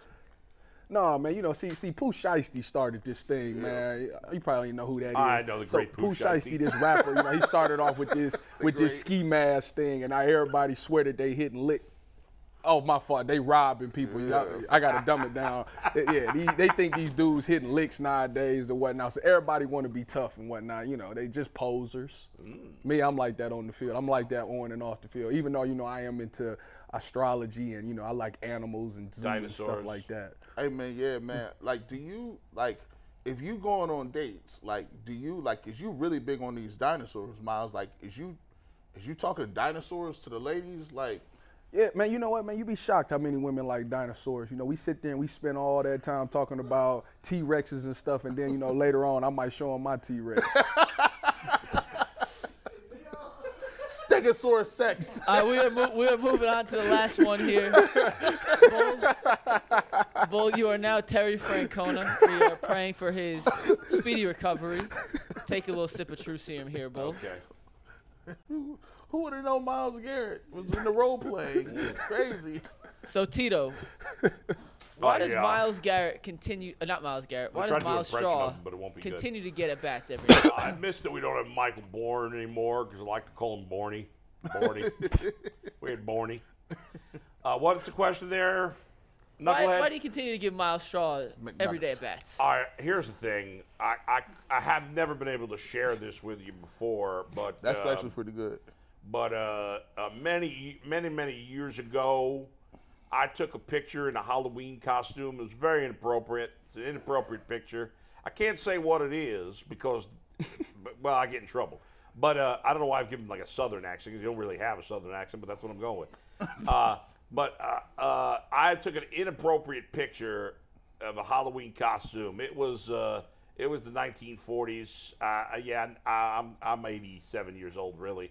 And I didn't know you couldn't wear this particular thing, but I did. And now Myles Straw has a picture of it, and he will not throw it away. And he told me that if I don't play him every day, I'm going to stop doing the Southern accent because it doesn't make any sense. If I don't keep playing him every day, that he will put that out to the media. So that's why, because there's no other reasonable explanation for it. Myles Straw is, well, I was going to say he's the worst hitter I've ever seen, but I have seen Austin Hedges a lot too. So he's the second worst hitter I've ever seen in my entire baseball career. I think from my bed at the Cleveland Clinic at 65 years old, would be a better hitter than Myles Straw. Let's be honest, the guy can't hit a lick, so he has inappropriate photos of me. That's the only reason that I play him. And that is true. You've gotten it out of me after all these years. We have no. I can't believe we were stupid enough as an organization to trade for him and give him an extension. We have no questions for Tito. That Chertoff and Antonetti, they're smart guys, but they shit the bed on this one. Let's be honest. I say good day, sir. You got nothing for me? Nope. All right, I'm gonna get on my motorbike and head home. What do you guys think? Fun? Not Why fun? did you rush the end of our segment? Because the chat was like, this is long. They said it was good the first round. Everybody had one. We should do truth serum one round, but it was funny. It's 14 knuckleheads in there. So, I mean, who cares what they have to say? Was that why you were rushing us at the end? No, actually, I didn't see the chat. I was just curious what we could. I felt bad because Tito went to the hospital last night. Answering. Listen, I'm not making fun of Tito. We're having fun. We love Tito. Hey, Tito, I got another question for you. Yes, thank you, Earl. Where are you parking the scooter at these days? I was going to say something really inappropriate just now, but I better hold on. I got many girlfriends out there, and I mean, this is kind of inappropriate too, so I just leave it in front of whichever girl I'm with that night. You know, who knows? This is wow. Ooh, wow. We're trying to get guys on the show here, Bowling. You think, what the hell are you doing? I'm kidding. I don't know I don't know if he's got girls. Is he even married? I don't even know if he's married. I don't know. Let him do whatever the hell he wants. But he's not allowed to have sex? He's a man. He off the honey pack, huh? Or maybe he's married, then he doesn't have girlfriends. I don't know. All right, Bull, you know what? It is 12/17, which means it's time to tell everybody that the Calling Companies Championship is coming up later next month at the famous Firestone Country Club. Check out all your favorite senior tour golfers right here in the beautiful state of Ohio. Fun, family-friendly events for everyone. Free concerts and free admission for kids. You get all that information for tickets and extra at calligolf.com. Bull, give us a number under 10 and a word to put in the chat here for our next USFL let's go with ticket 6 giveaway. and slap dick. The sixth person to put slap dick in the chat will now win. Anthony, start counting slap dicks. The sixth one is one of a family 4-pack of tickets to the USFL Championship game. Yes, the sixth slap dick in the chat is winning tickets, Anthony. Ain't nobody. I gotta look up on the chat just to see that. I gotta see it. I gotta count it. I want to count it too. Hold on. You cannot Spelling win. doesn't count for this one either. Spell it however you want. I mean, they're not complicated. I guess the only complicated is whether it's one word or two, but.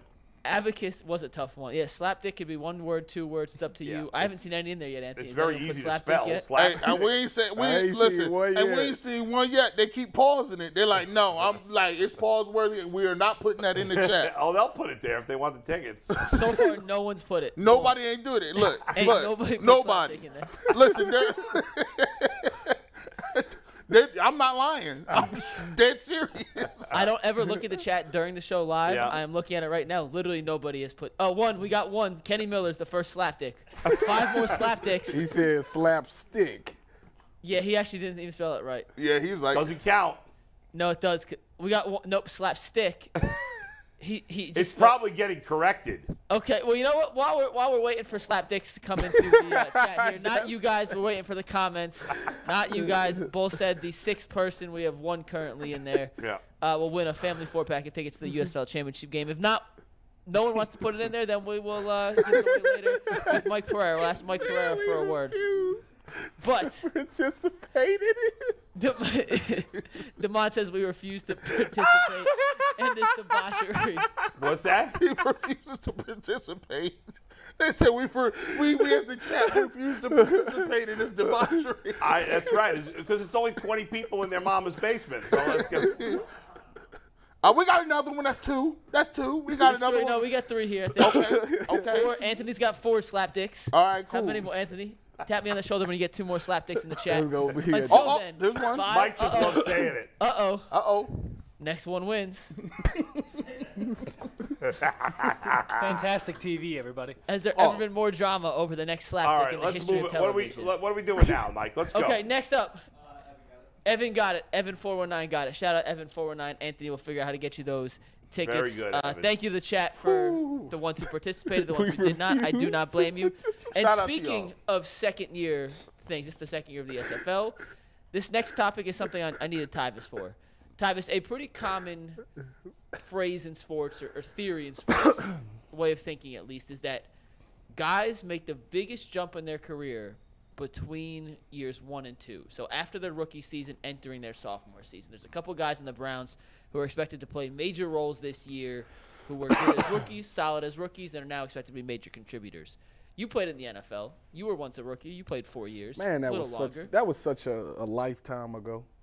Why do you think, and/or do you believe it's true or not, that players make the biggest jump in their careers from the end of their rookie seasons to the beginning of their second seasons? Well, I think it is true because it's like anything. Once you go through something once, you know what to expect the year 2. So, as a rookie, you coming in, depending on if you're a highly drafted guy, they're throwing you right in the lineup, stuff like that. So you're trying to figure out, A, are you good enough to even be in the NFL? So you got to build that confidence over that first season. So a guy like, Martin, who came in as a third round, 4th round pick, I think, obviously he got his feet wet, made some plays. He got that confidence knowing that he's good enough to belong in here. So next thing that the player is trying to juggle is the playbook, because obviously plays change from college to the NFL. There's much more structure to it. So he's trying to figure out, okay, now I got to make sure that I know what I got on certain plays. The pieces is moving. This ain't like going to take a history test. The pieces move. You got to know all the checks and adjustments. So now you're trying to make sure that you got your checks and adjustments down pat and making sure that you actually playing the right thing. As you get towards the end of the season, you pretty much should have the playbook under down pack, so you know what to expect. You understand the game speed from college to the NFL. You understand that everybody in the NFL is really good. And I think the reason you can make the big jump the next year is because you don't have to come in worrying about, are you good enough? You have that answer. You don't have to come in worrying about, do I know the playbook? You should have that down pat. Even though for him, it is a different playbook, but Jim Schwartz is running cover 1 dang near 95% of the time, so he's really dumbing it down for those people. And now you're able to look at formations and get a tail sign of what is to come. Now I'm not worried about what I got. I'm worried about what this offense is coming out in. What formation is it? Who in my garden? What routes can I expect? Like, you can expand the brain, so now you're able to jump things and make more plays because you can anticipate what's coming. So I think that a lot of the times is why you see the biggest jump from year 1 to year 2, because now you have the little things down packed and now you can anticipate the game and understand what's about to come. Let me ask you this, because I always thought about this in terms of like your life cycle. When you're a younger player, like, you just worried about, like, I don't know where my apartment is, how much money I'm gonna get paid, do I have money, do I need tickets, like, do I need to, like, what, things like that, just everyday little, like, living stuff, right? Mm-hmm. And like, when you played on good teams where they had veterans and guys had Super Bowl aspirations on those rosters. Mm-hmm. When you were like, how do veterans get young dudes who they know gonna have to contribute locked in, playing with a sense of urgency when they got their whole career in front of them? Like, they got everything in front of them. You trying to win, you trying to get playing time. You want to be an all-pro. You might want to go to the club. You might want some girls. You might like all these different things that is a life cycle. But some players gonna be at the end of that life cycle where they like, I done already got all this, and I need you to locked in and have the same level of tomorrow ain't guaranteed type feeling. How do they go about that in the locker room? So it's certain ways, like from being in Seattle, obviously, I'm with the LOB, and how they go about business is, everybody that comes in, they're going to groom them and make sure that you understand the culture that we set here. So if I'm a rookie and I'm coming in and they have a thing where everybody tags off on the ball. If I'm a rookie and I don't go tag off on that ball, then you better believe that, Sherm, Bobby, Cam, somebody coming to say something to me. Hey, young blood, young rook, this is how we do it. Go tag off on that ball. I don't care where it's at. Go touch that ball. So you got these older guys that's setting the standard and holding these younger guys to it. When it comes to, partying and clubbing and whatnot, it's not really a lot that they say, for that. It's about you could do what you want to do, but make sure when we get on this field, you locked in, okay? Like I'm not going to tell you not to party and whatnot. It's a bunch of veterans in the NFL who I know that don't drink during the season. They don't do nothing during the season. They have their fun in the off season, but during the season, they're not going to consume alcohol or anything like that. That's the veteran way. But obviously these young guys who got a pocket full of money, they want to get out there and see, what new fish I can catch. I can go pop bottles in the club and do stuff like that. It's fine as long as you're handling your business. As long as you're not affected by football or it's not affecting your game, then it's cool. And a lot of guys do a pretty good job of handling that because they understand the opportunity that is being presented. Now, when I went to San Francisco, that was more of a younger crowd. Everybody was around my age, so these guys was going out all the time. I was seeing guys get. If we made $16,000 for that week, he'd go out and spend $16,000. He was getting the check, blowing the check. That's the type of stuff they was on. But the difference was he partied a lot, but when it came time to put that work in, he was up 7 in the morning doing workouts, doing the extra stuff, making sure he did his film session. He got his work done. So, like I say, you got to have a healthy balance where it's okay if you want to party and do all that other thing, but just know that football comes first, and you got to make sure that you're doing your work there. During the season, because you see a lot of times, with last year we watched, they talked about it 100 times about getting on the same page, like defensive backs. Yeah. There's a lot of times that we see in the offseason, the quarterback get guys together. You know what I'm saying? And be like, yo, we going to run these routes so we got timing. I know how you moving. Is that something that DBs is doing as well? No, and we should. I just seen Darius Slay talking about That's this. crazy. It's crazy that the quarterbacks link, the receivers link, the tight ends link, but for some odd reason, DBs can't seem to find the time to link. Now, don't get me wrong. It's a few DBs that get together, share games, share tips and stuff like that. But as far as a whole weekend or week where we just get together and share tips, I don't think that happens for DBs. But a lot of the times, guys got trainers. That's the thing. Everybody got their own little trainer that they deal with. And like McNuggets got a guy, the footwork king. He got guys that he comes in, you go to the footwork king, and you just so happen Darius Slay is there and Aqib Talib is there. It's like that type of thing.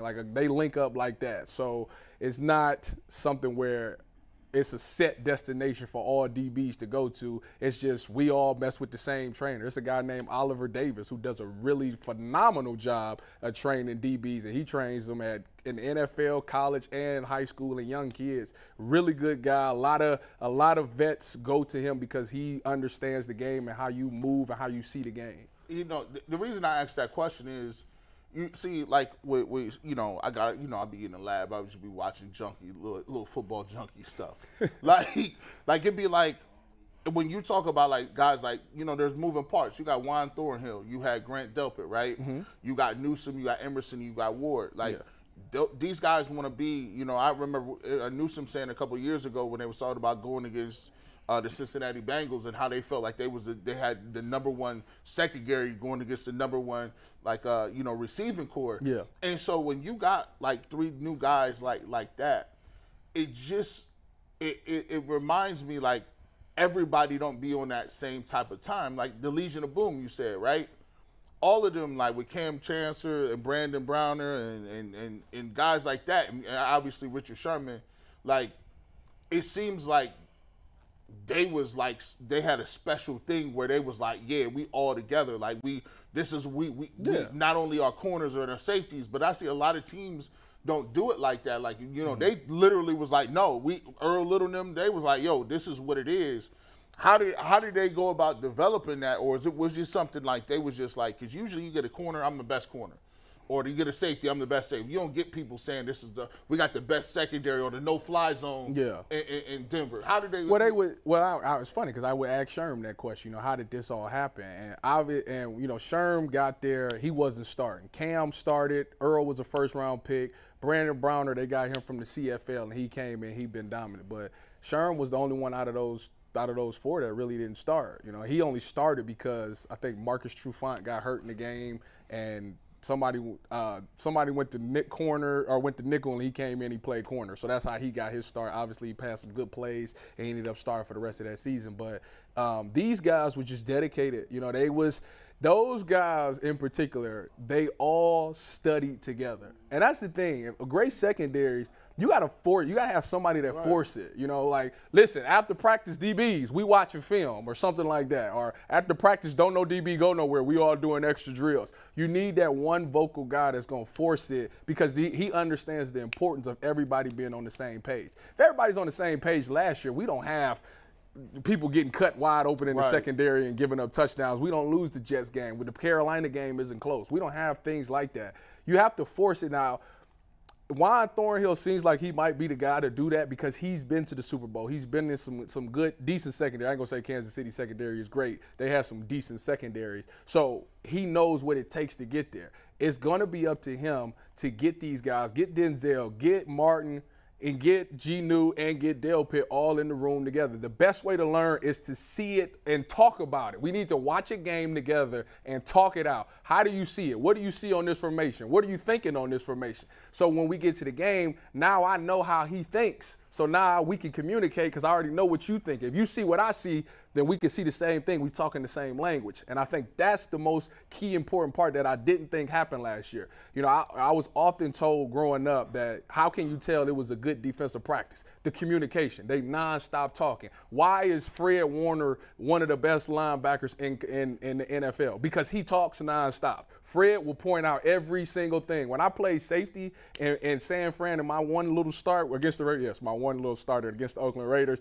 it was things that I didn't see. So Fred would be on the left side of the formation. I'd be on the right side. You know what Fred would say? Hey, Tyvus, alert, alert. This number 3 is on the ball. Get ready for the over route. So I'm already looking at my own thing. He say that. I say, oh, okay. Ball is snapped. I see his pass. Guess what? My eyes go right to 3 because that's who I got. So you got to have guys that's communicating like that. And like I said, it's secondary. They got the talent. They just got to talk. They need to find the time to spend some time together in the film room and talk. It's not going to be enough because I don't know if they're doing it. Because a lot of teams do it like sometimes they do DBs all together. Some teams do corners in one room, safeties in another room. You got to keep them together, talk about it right there, but talk about it outside of this building. That's where you see J3 going crazy. Like, a lot of guys leave the building and we don't do nothing after we leave this building. That was crazy. You got to keep talking about it because that's the only way everybody's going to be on the same page. That's what makes secondaries work out is everybody's on the same page. And to get to Martin Emerson, because I know that was a topic, what's one thing that I can see Martin Emerson doing? If I was Martin Emerson and this was year 2 for me, don't let them limit you, bro. At the end of the day, don't limit yourself. If everybody's like, oh, you're the 3rd best corner. No, forget that. Be the number 1 corner on this team because Denzel's already got his bag. Genu's trying to get his bag. There's no rule that says that you have to solidify yourself and be the 3rd corner. No, you can be the best cover corner on this team and ultimately be the best corner. I think what you need to do is take a step. You got the confidence. You made plays. You got a ton of PBUs. You went up against Mike Evans and shut him down, who's probably a Hall of Famer one day. So you got what it takes to play in this league.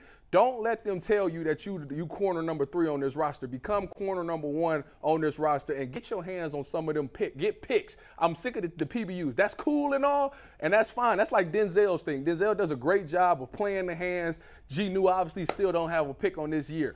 But if you can find a way to turn that ball over, take them balls and make them interceptions, then you call out your number out what you want, and you'll undeniably be the number 1 corner. So that's my advice to you. My challenge to you is to get some picks this year and don't limit yourself to being just coming in when it's nickel. Come in on base. That's what you really want to do. Look at this insight you don't get from other places.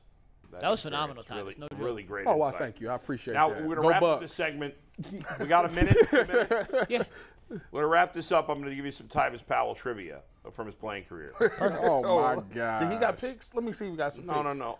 All right, true or false? Tyvis played 18 games in the NFL. Did I? That's a lot.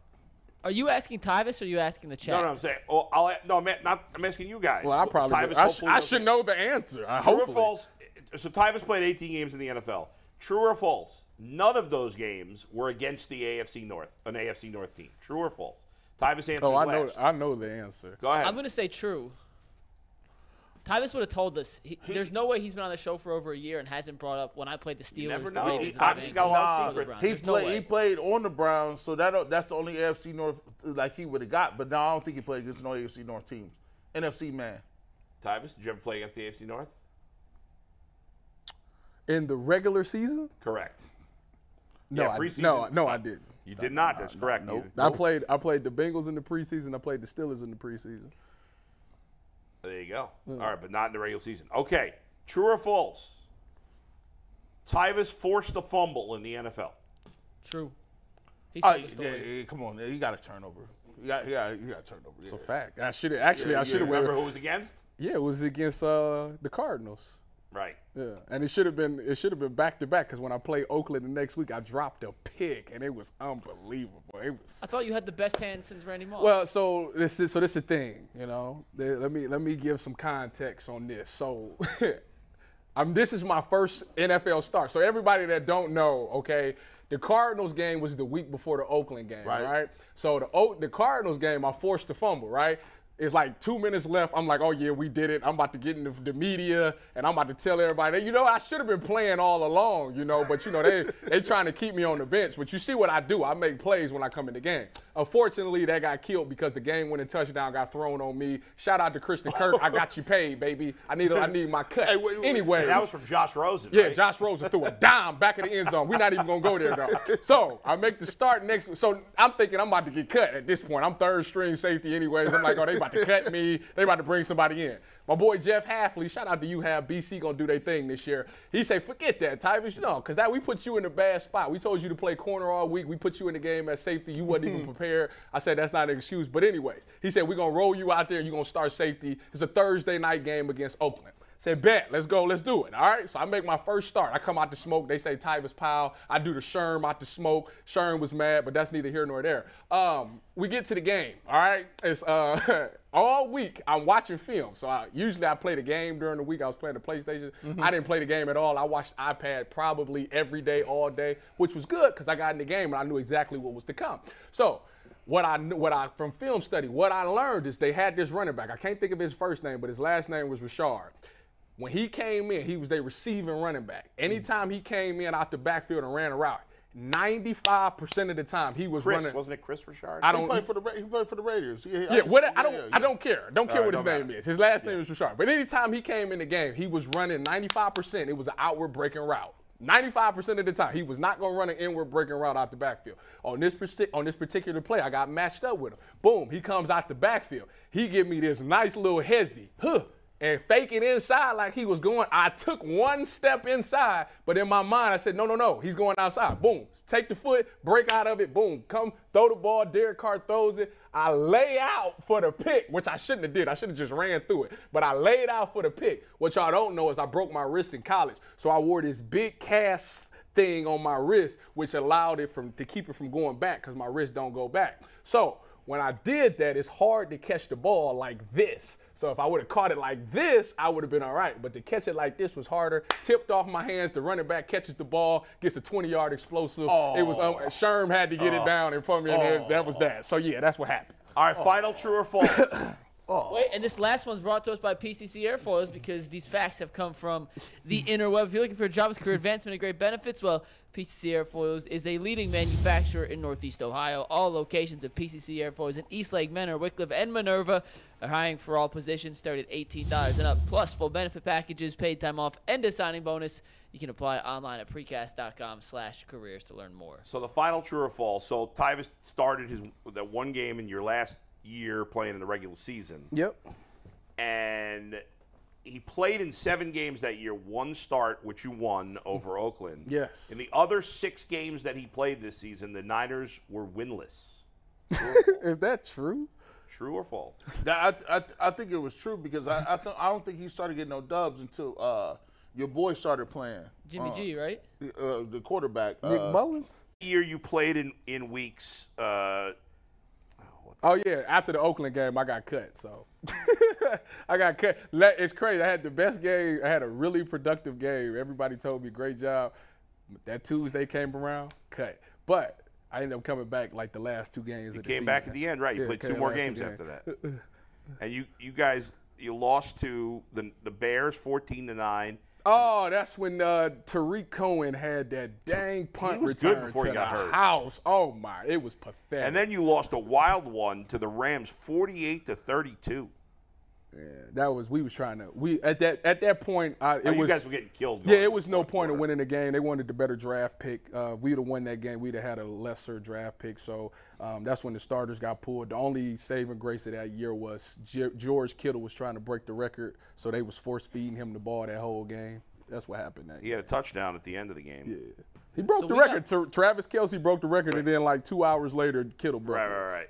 Go ahead, Mike. So we have Mike Pereira coming on in about 5 minutes. Yeah. So the next person, the 5th person to put the word Mike in the YouTube chat is going to win our final family 4-pack of tickets to the USFL Championship. Technically not a The 5th word, but a person name.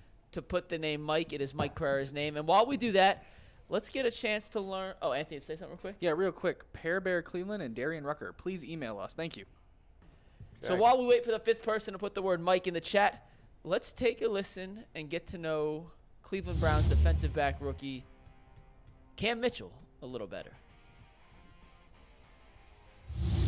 We're at Greg Newsome's Celebrity Charity Softball Bout, joined by Browns rookie cornerback Cam Mitchell. You ready for 60 seconds, Cam? 60 seconds. No football, 60 seconds off the cuff. You ready? If you weren't a football player, what sport would you play? Baseball. That was quick. So you're going to win the home run derby today? Hey, I'm going to win it. I've been thinking about that for, baseball is my first love. I'm going to say that. Favorite dessert? Brownies. Brownies? Over cookies? A good brownie beats a good cookie, yeah. That's a rookie answer. We are learning Cam Mitchell, still a rookie.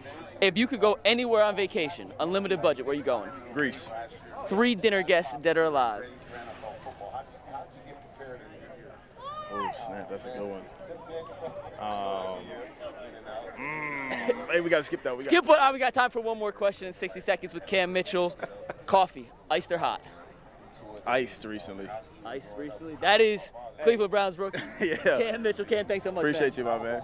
All right, I got a few comments off of that. Mike is obsessed with coffee. He always asks that question. What's funny? I hate coffee. Why do you ask that then? Tells you a lot about a person. It does, yeah. Does it really? Yeah, I don't drink it. So I don't drink it either. It tells what that mean? I'm real? It tells me Coffee tastes like piss. It's disgusting coffee. Like it's gross. That tells me you get your highs from something else. Yeah. Mikey, how would you know what piss tastes like? That's a good question. That's a good question. Number 2, I thought it was funny when he didn't want to answer that question. He kind of like elbowed you out. He's like, come on, get something else. You nitwit. That's a good question. Why are you ripping him for saying brownies over cookies? Because cookies are the superior answer. No, cookies are often disappointing. Depending on where the cookie is Hey, from. man, you could get a bad brownie, though, too. Yeah, You could, but you could get a great because brownie. brownies are so A accessible. dry brownie is worse than a dry cookie. They put hash in it. Like, and to be truthful, like, you got to actually, like, everybody can't make brownies. As a matter of fact, everybody shouldn't be bringing desserts. I'd rather you bring store-bought than, like, don't be trying your hand at stuff. Like, yeah, I got these experimental brownies. No, we don't want your experimental brownies, Susie. No, if they experimental, then they put something in them. Like, I never do this. I never bake anything. Well, why you start today? Why you start today? Yeah, don't like, we take this seriously. Nah, I'm not gonna be a guinea pig. That's not gonna happen. And I would tell my wife if those brownies were not good. These are not givable brownies. Yeah. Keep You those also at home. heard Cam say he would have been a baseball player. Yeah.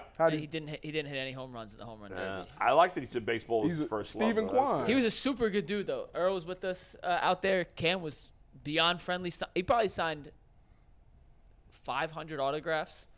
He was awesome. Good for him. So good That's for Cam awesome. Mitchell. I see Mike Pereira in the queue. I'm going to get him set Nice. up full. So you got to fill for a minute, and then we will bring how will on we handle Mike that? Pereira to preview the 30 USFL whole Championship seconds. game this weekend. I would like to. I can't wait to be in good enough shape, and I'm hoping maybe by next summer, certainly by 2 summers.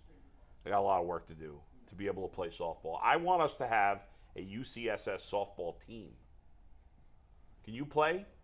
Yeah, I could play. Tyvis, you're Don't in? ask me no blasphemous question like that. Now, I said, are you in? Not can you. okay, I'm not. yeah. No, I can't slide. No, I'm not sleeping. I'm going to slide. I am.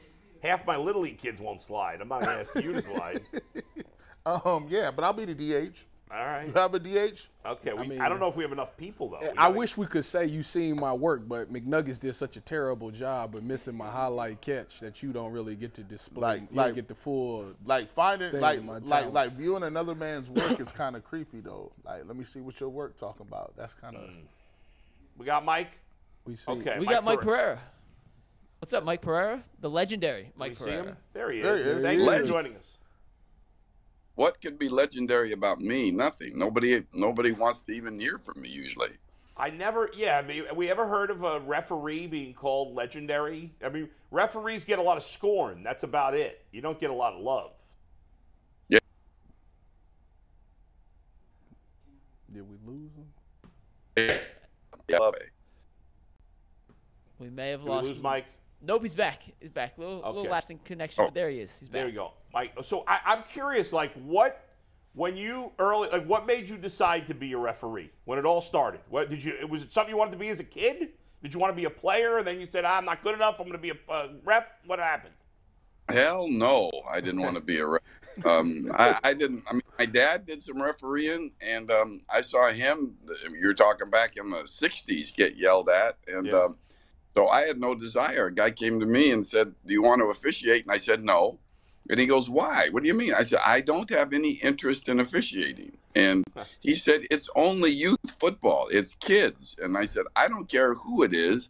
I don't want to officiate." And then he threw he hooked me. He threw the money at it. He said, "You can make $10 a game. Ooh. You can work 3 games on Sunday. You can make $30 cash." And I changed my mind. Over $30. It was beer money. So I literally started for the money, and for that $30, and that was actually 1971. Wow. Hey, Mike, we're still getting paid that. No.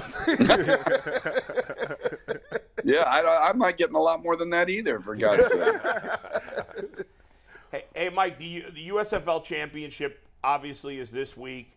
We here are selfishly rooting for Pittsburgh because Boogie Roberts, who plays on the Pittsburgh team, has been a regular member of our show because Canton's only an hour away from here. And so he comes on the show with us usually on Mondays or Tuesdays. He's become a friend of ours, so we're rooting for him to win. They've had a great run here at the end of the year to get themselves in this championship game. But obviously they're facing a tough test and a tough quarterback. What are you expecting? You expecting this to be a high-scoring game, low-scoring game, exciting? What are you expecting here?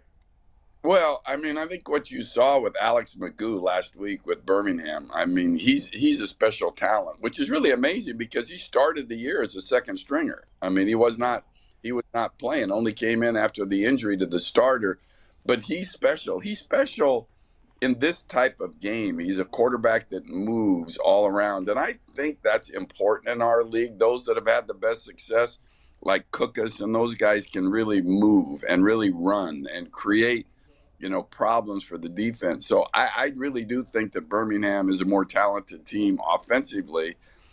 But, what Ray Horton has done with Pittsburgh has been amazing. And I don't think any other team in the league has got a group that has bought into what Ray is trying to do. His players are really supportive of him and that defense. So I think they're going to present more problems to Magoo and the Stallions than others have presented so far. And, they started out horribly, and Ray Horton was calling me all the time, yelling at me. But now they have got things turned around, and he's now a pretty good friend of mine. But I really respect the job that Ray has done. And, I think it's going to be a close game. And, but again, I look at the offensive firepower that Birmingham has, and you would have to look and think that they are the odds-on favorite. Mike, we talk about it all the time. Like, when you're coming from an angle or perspective of being a referee, and that background now, and the executive still being an analyst with refereeing, how do you get a chance to enjoy the game? It would seem like you have a job to do, and you would have to take like the names off the back of the jerseys, and you just have to call balls and strikes. Has that ever been difficult for you to be able to be a big fan of the game, and you kind of miss a little bit of it when you're still being a referee? I am not. The thing that's even worse is I'm not really a fan of any game in any sport. I mean, if I go watch a baseball game, even though I was never an umpire, I'm looking at the umpires. I'm looking at their mechanics. I'm judging their performance. Every sport that I go to, it's basketball. I mean, when it gets to be like the Final Four, I turn it on to see who's refereeing the Final Four. Once you get this into your blood, I mean, it consumes you. And, 1971. So I've been doing this now for 52 years, either on the field or the administrative side, and now the broadcasting side. And it's like that's all I think about. I mean, I love golf. I play a lot of golf. And when I watch the PGA tournaments, the most excited I get is when they call in the rules guy. I think that's like the coolest thing in the world. And I was like kind of like the starter. I was the first one. And now to see all of the other sports that have rules analysts, I think it's really cool. But I really have a difficult time, and whether it's watching on TV or in person, getting into the game. I mean, I have a much easier time watching the officials and rooting. I actually root for them, which is unusual, but that's part of that's my fraternity. Those are my pals, even though I don't even know them. I know the difficulties and what they go through, and so yeah, that's the way sports has gotten for me. And just a quick another thing. I remember watching this a couple years ago. There was a strike with the referees.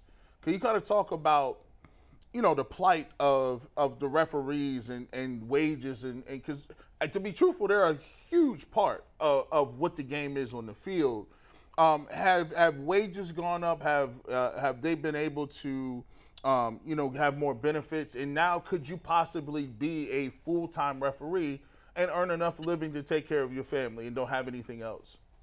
Well, I think you're practically full-time now, quite frankly, with what they make you do. I mean, it's just that you're living at home, but, you have a blackout period that goes for a couple months where they leave you alone. But, beyond that, they're sending you rules, tests, videos, and all those different things. But, I think the gig is a good one when it comes to money. And I know the officials will always say that they're worth more, and I think they probably are. But, if you look at it, from the standpoint of the amount of money they make, the veteran guy's going to be making about, to the tune of maybe 300,000, something like that, 325,000 at the top end. And the rookies certainly make a lot less. It's based on longevity. But the thing is, when we went through those strikes, I mean, it was pathetic. They weren't strikes; they were lockouts. We basically, the league locked them out, and what we found out was they are good, and we had a hard time finding anybody that could even approach their level of officiating. I mean, when I went through the one in 2001, I'm telling you, I was bringing in ex-SEC guys. I was finding them in bars. I mean, they were like, we're getting the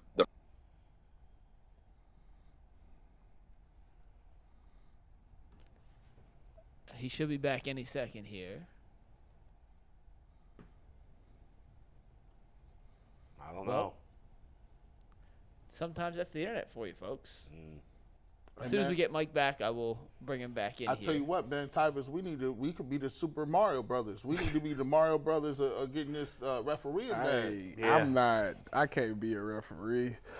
It's a tough gig. They get shit on all the time. Well, my problem is I get Everybody caught. ignores when they do a good job, which is the majority of the time. Yeah. But the mistakes are highlighted. It's like in a way, being a ref's like being an offensive lineman. You only notice them when they screw up. Right. That's true. Or But I get caught watching the game. Like, Yeah. That's my problem. Like I'll be sitting there like, oh, I'm supposed to be looking at these guys. Yeah, I mean, that's got to be hard. I mean, Well, he said he don't pay attention to it. He pays attention Yeah. to the referee. right, but he's been doing it forever. That's- well, It's yeah, not- that's in the true. beginning, it's hard. NFL refs and baseball refs ain't supposed to be fraternized, and I'll be having I'll be like, man, you got dunked on, bro. You remember hey, Then you on up top of there that, holding, bro. We got him back. I'll be We got him biased back. to DBs. I wouldn't call a pass interference ever.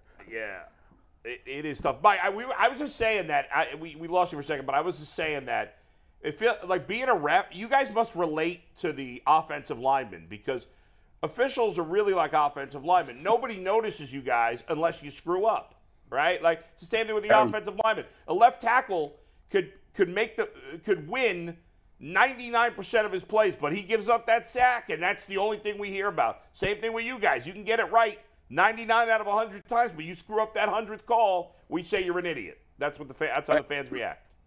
Yeah, and I think what it is, fans expect perfection out of officials, and it's Right. just not. It's not realistic. I mean, the game is so fast, and it's so difficult to officiate, and you're actually making some decisions in 1/26th of a second. I mean, that's how fast those things at the sideline are, those catches at the sidelines. And you're right, we're like the offensive lineman, which I always related to the offensive lineman. When I was a referee during commercial breaks, I wasn't the same as some of the referees, but I would go into the huddle. And I would, not only would I just kind of yuck it up with them a little bit, but then, those offensive, you pass a little gas there, and then everybody blames it on each other and not the referee. The referee would never do that. I used to have a ball doing stuff like that. And relationship, for the most part, on the field with the players is good. I mean, it gets strained, but, we're all in this together. I mean, we don't have favorites other than, what fans on social media say that we're biased to this player or biased to this team. We just want to get out of there with nobody talking about us. That's the key, as you said earlier. We don't get the recognition. We don't want the recognition. We don't. We just don't want to be talked about in a negative way after the game as having an impact on the game. Mike, how many times have you actually waved off something? Like, have you actually admitted, like, oh, I got it wrong and waved the flag?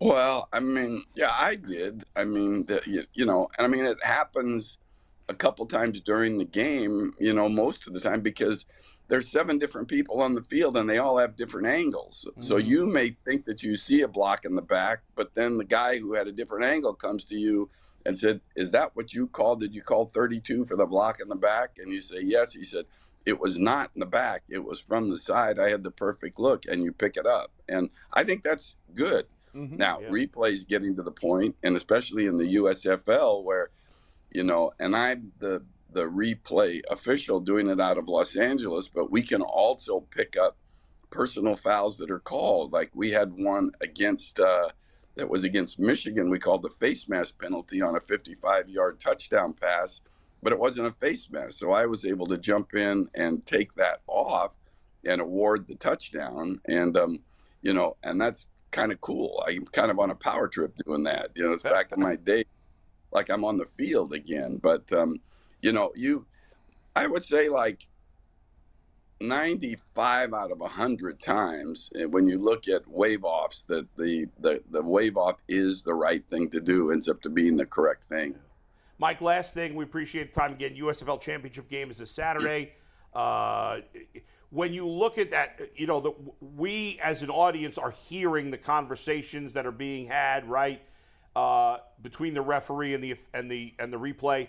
That's something I think should come to the NFL, being able to change personal fouls, face mask, stuff like that. I think that should come to the NFL. Will it? And is there anything else from the USFL that could work in the NFL?